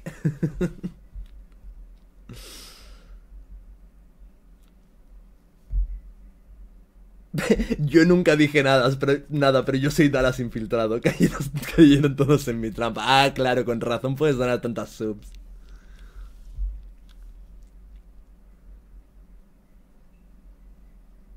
Mira, lo que os decía antes de ser youtuber y que sí es un trabajo y no sé qué. Mira, hasta Dallas curra.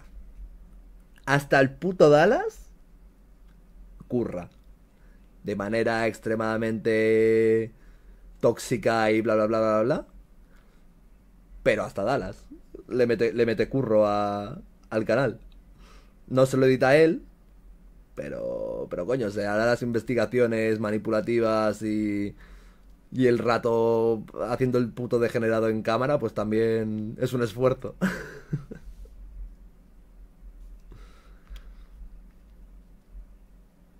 Haciendo esto de los miembros me doy cuenta de que solo ves a tus subs como billeteras. La verdad sobre VekDaFak. El Dallas argentino.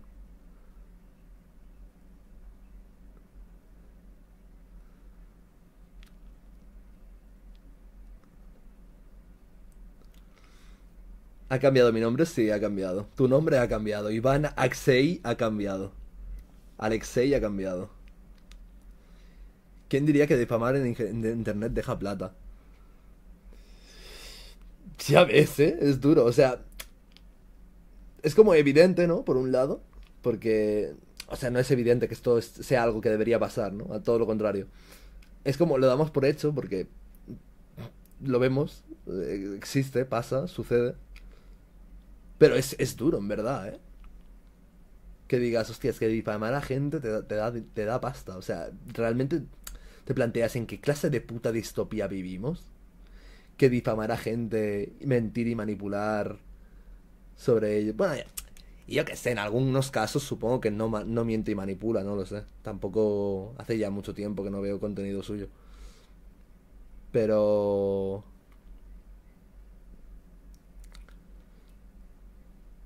es como...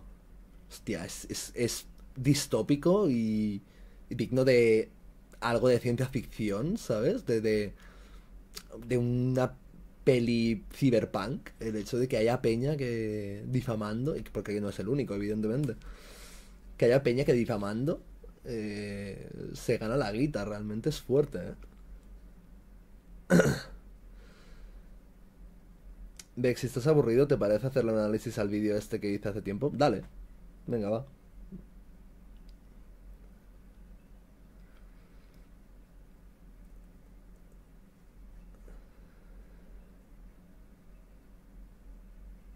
VekDaFak ha cambiado. Ahora hace directos haciendo gestos con emojis.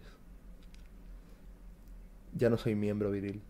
¿Al cambiarte el nombre te quita la membresía o cómo, tío? Hace un vídeo en Discord. ¿Qué dices? Borracho.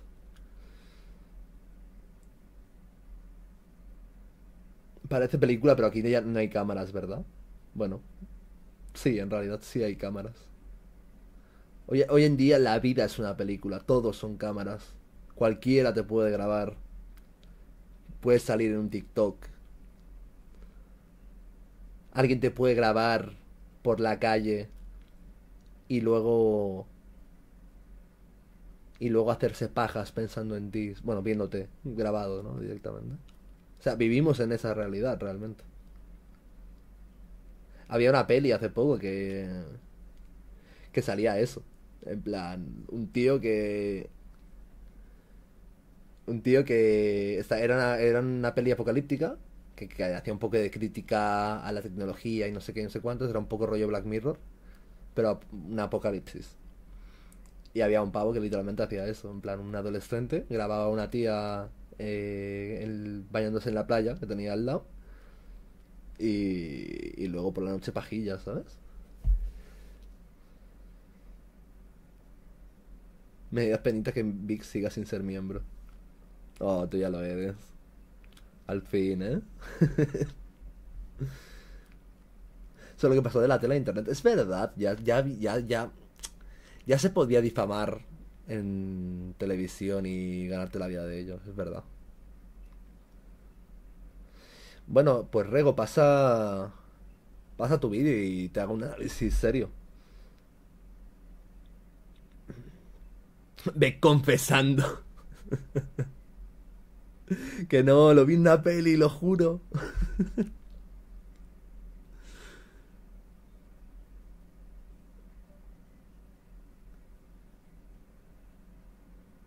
¿Te ha pasado algo, Beck? No sé a qué te refieres. Mira, a ver, bro. ¿Que mire qué? Ah, que mire Discord. A ver. Vic quiere ser el protagonista del directo, va. Tú, Rego, manda el puto vídeo, va. Y lo analizo en directo. Vic nunca tendrá miembro viril. Cierto. Mira, para calentar, Rego, me veo un vídeo de Vic hablando de mí, probablemente. Mussolini responde al espantoso vídeo de los gráficos de VekDaFak. Me veo este vídeo de Vic, ¿vale? Y luego vamos con el tuyo. Ve mandándomelo por privado.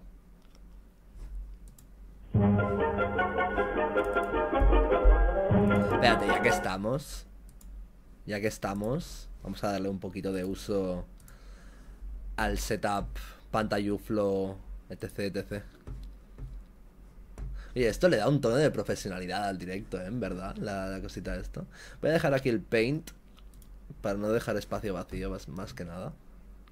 Aunque ahí debería ir el chat o mi cam, pero bueno, ya lo haré en algún momento.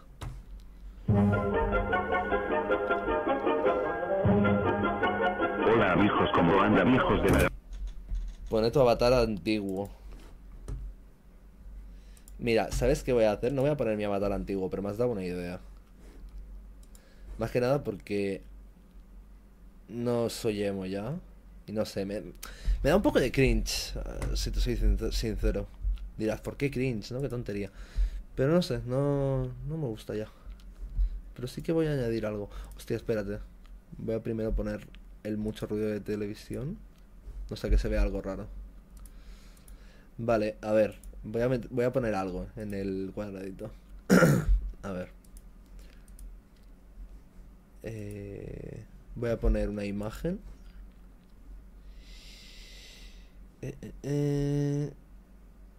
Imagen.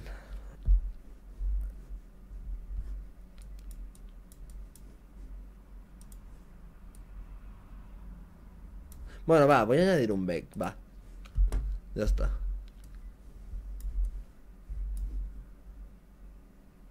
Venga, va. Así Rego está contento. Así. En plan, algo así. ¿Qué os parece?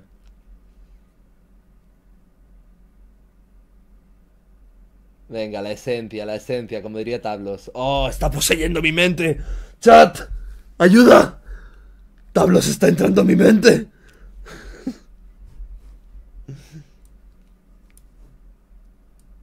¿Habéis visto la que le liaba a Tablos hoy en Twitter? Me imagino que la mayoría no la habéis visto. Bueno, la que le he liado. Aquí, cuidado, ¿eh? Cuidado. O sea, se la ha liado porque Básicamente le he destrozado sus argumentos de mierda, pero tampoco es que haya tenido mucha relevancia mi tweet. Lo voy a dejar así. Normalmente lo ponía como un poco inclinado, pero así se va a quedar.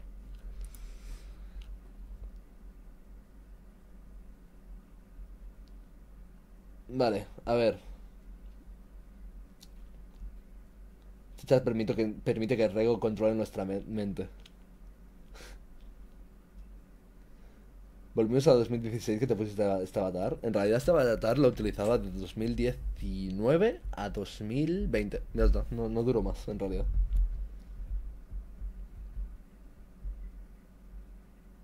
Vale, vamos a reaccionar al vídeo de Vic.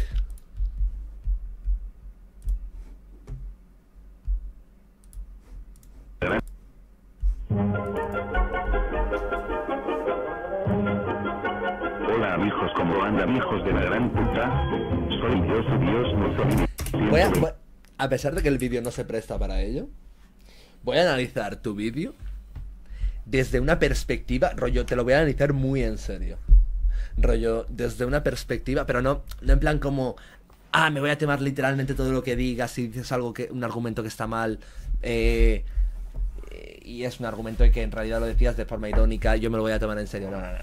Gilipolleces.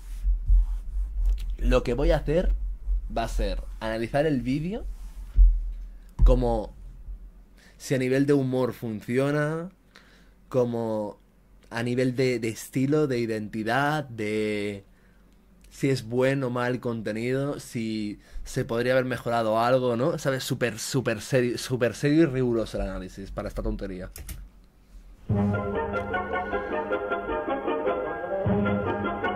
Hola amigos, ¿cómo andan hijos de la gran puta? La música comenzó 2 segundos antes. Eso refleja que está mal la estructura. Hola amigos, ¿cómo andan hijos de la gran puta? Soy yo, su Dios, Mussolini 123, y hoy voy a responder al video de VekDaFak más conocido como Víctor del Nabo Grueso. Vale. Voy a analizarlo muy en serio. Hasta ahora me parece muy bueno. Y te voy a decir por qué. La música es extremadamente cutre. La imagen que has puesto de fondo es extremadamente cutre. El loquendo se escucha fatal. Y todo esto tiene una intencionalidad detrás, que es el utilizar la cutrez para crear humor.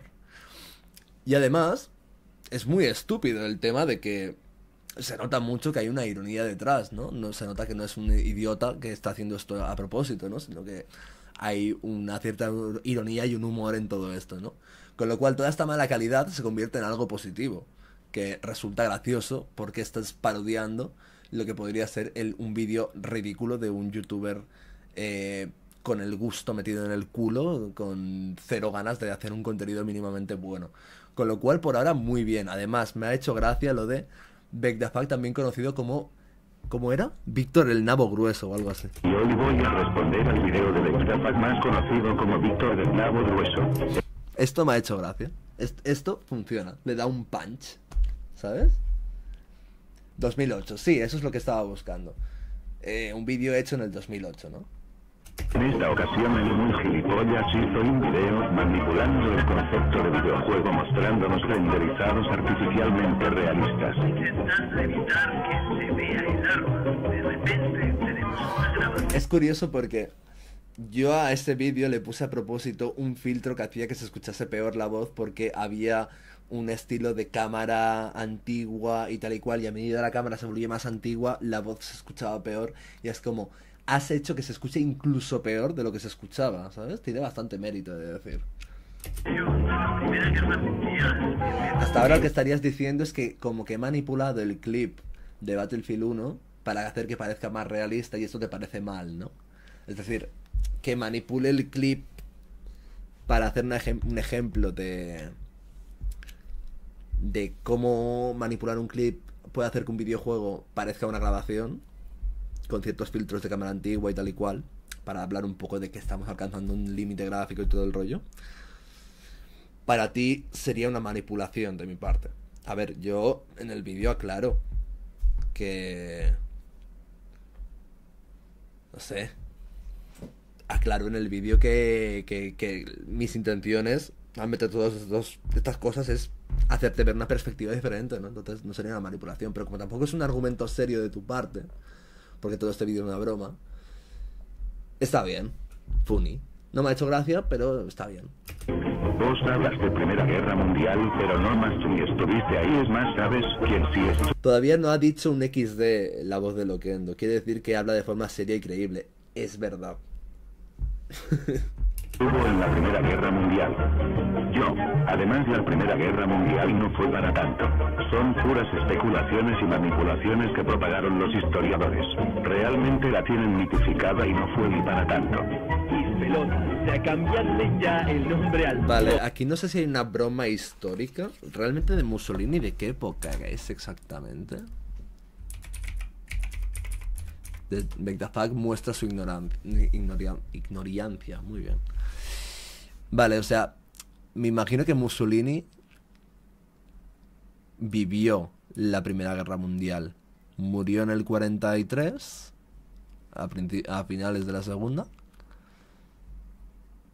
O sea que me imagino que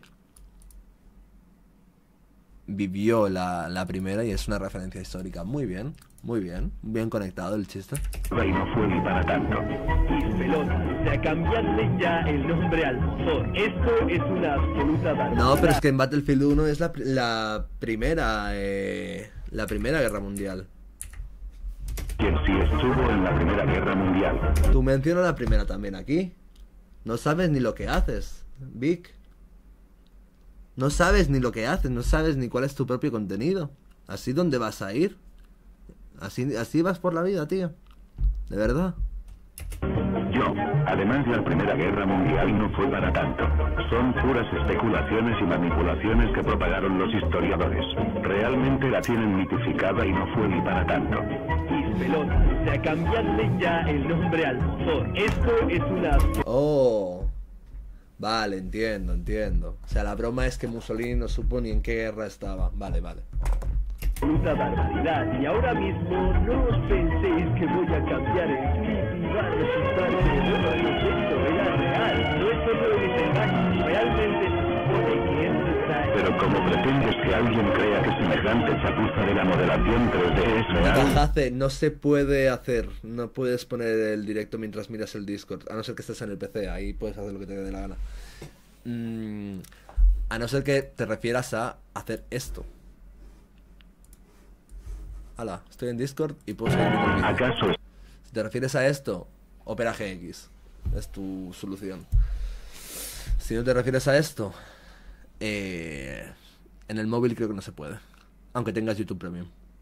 Escuchas las gilipolleces que dices y encima eso parece que le hayan tirado litros y litros. ¿Se me oye? ¿Qué decís, Beck? Sí, se me oye, vale. De aceite. Hasta el GTA San Andreas de móvil lo hacía mejor. Y eso que es un juego de mierda donde tienes que ser negro, que asco. Pero hasta esa puta mierda de juego sobrevalorada lo hace mejor. No creo que ya humille demasiado. Entiendo que es ironía lo de que el GTA de móvil se ve mejor que ese vídeo que puse ahí, que se veía literalmente real. Pero entiendo que es ironía, pero no así no me ha hecho gracia. Y eso que es un juego de mierda donde tienes que ser negro, que asco. Ah, si tienes Opera GX, mira, clica aquí y podrás ver lo que quieras en Discord. Pero hasta esa puta mierda de juego sobrevalorada lo hace mejor. No creo que ya humille demasiado a este edgy de mierda. Recuerden que estoy haciendo un sorteo de declaraciones de derechos humanos, solo válido para hombres blancos, heterosexuales y rubios. Por supuesto no podéis ser judíos, musulmanes, asiáticos, evangelistas, ateos, testigos de Jehová, ni tan siquiera de otro país que no sea España, Alemania, Austria, Hungría o Italia. Bueno, el concepto del vídeo está gracioso. Que Mussolini me responda al vídeo de los gráficos. Oye, tiene su salsita. Le voy a dar like y me lo voy a descargar. Y lo voy a meter en fanarts, la verdad. En memes y fanarts.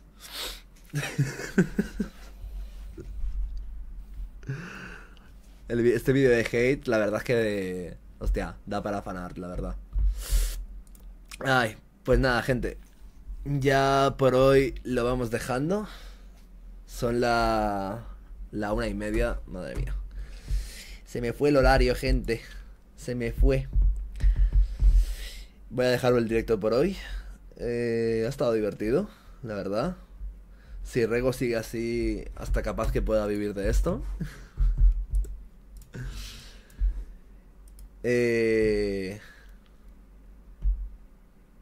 Y nada, gente.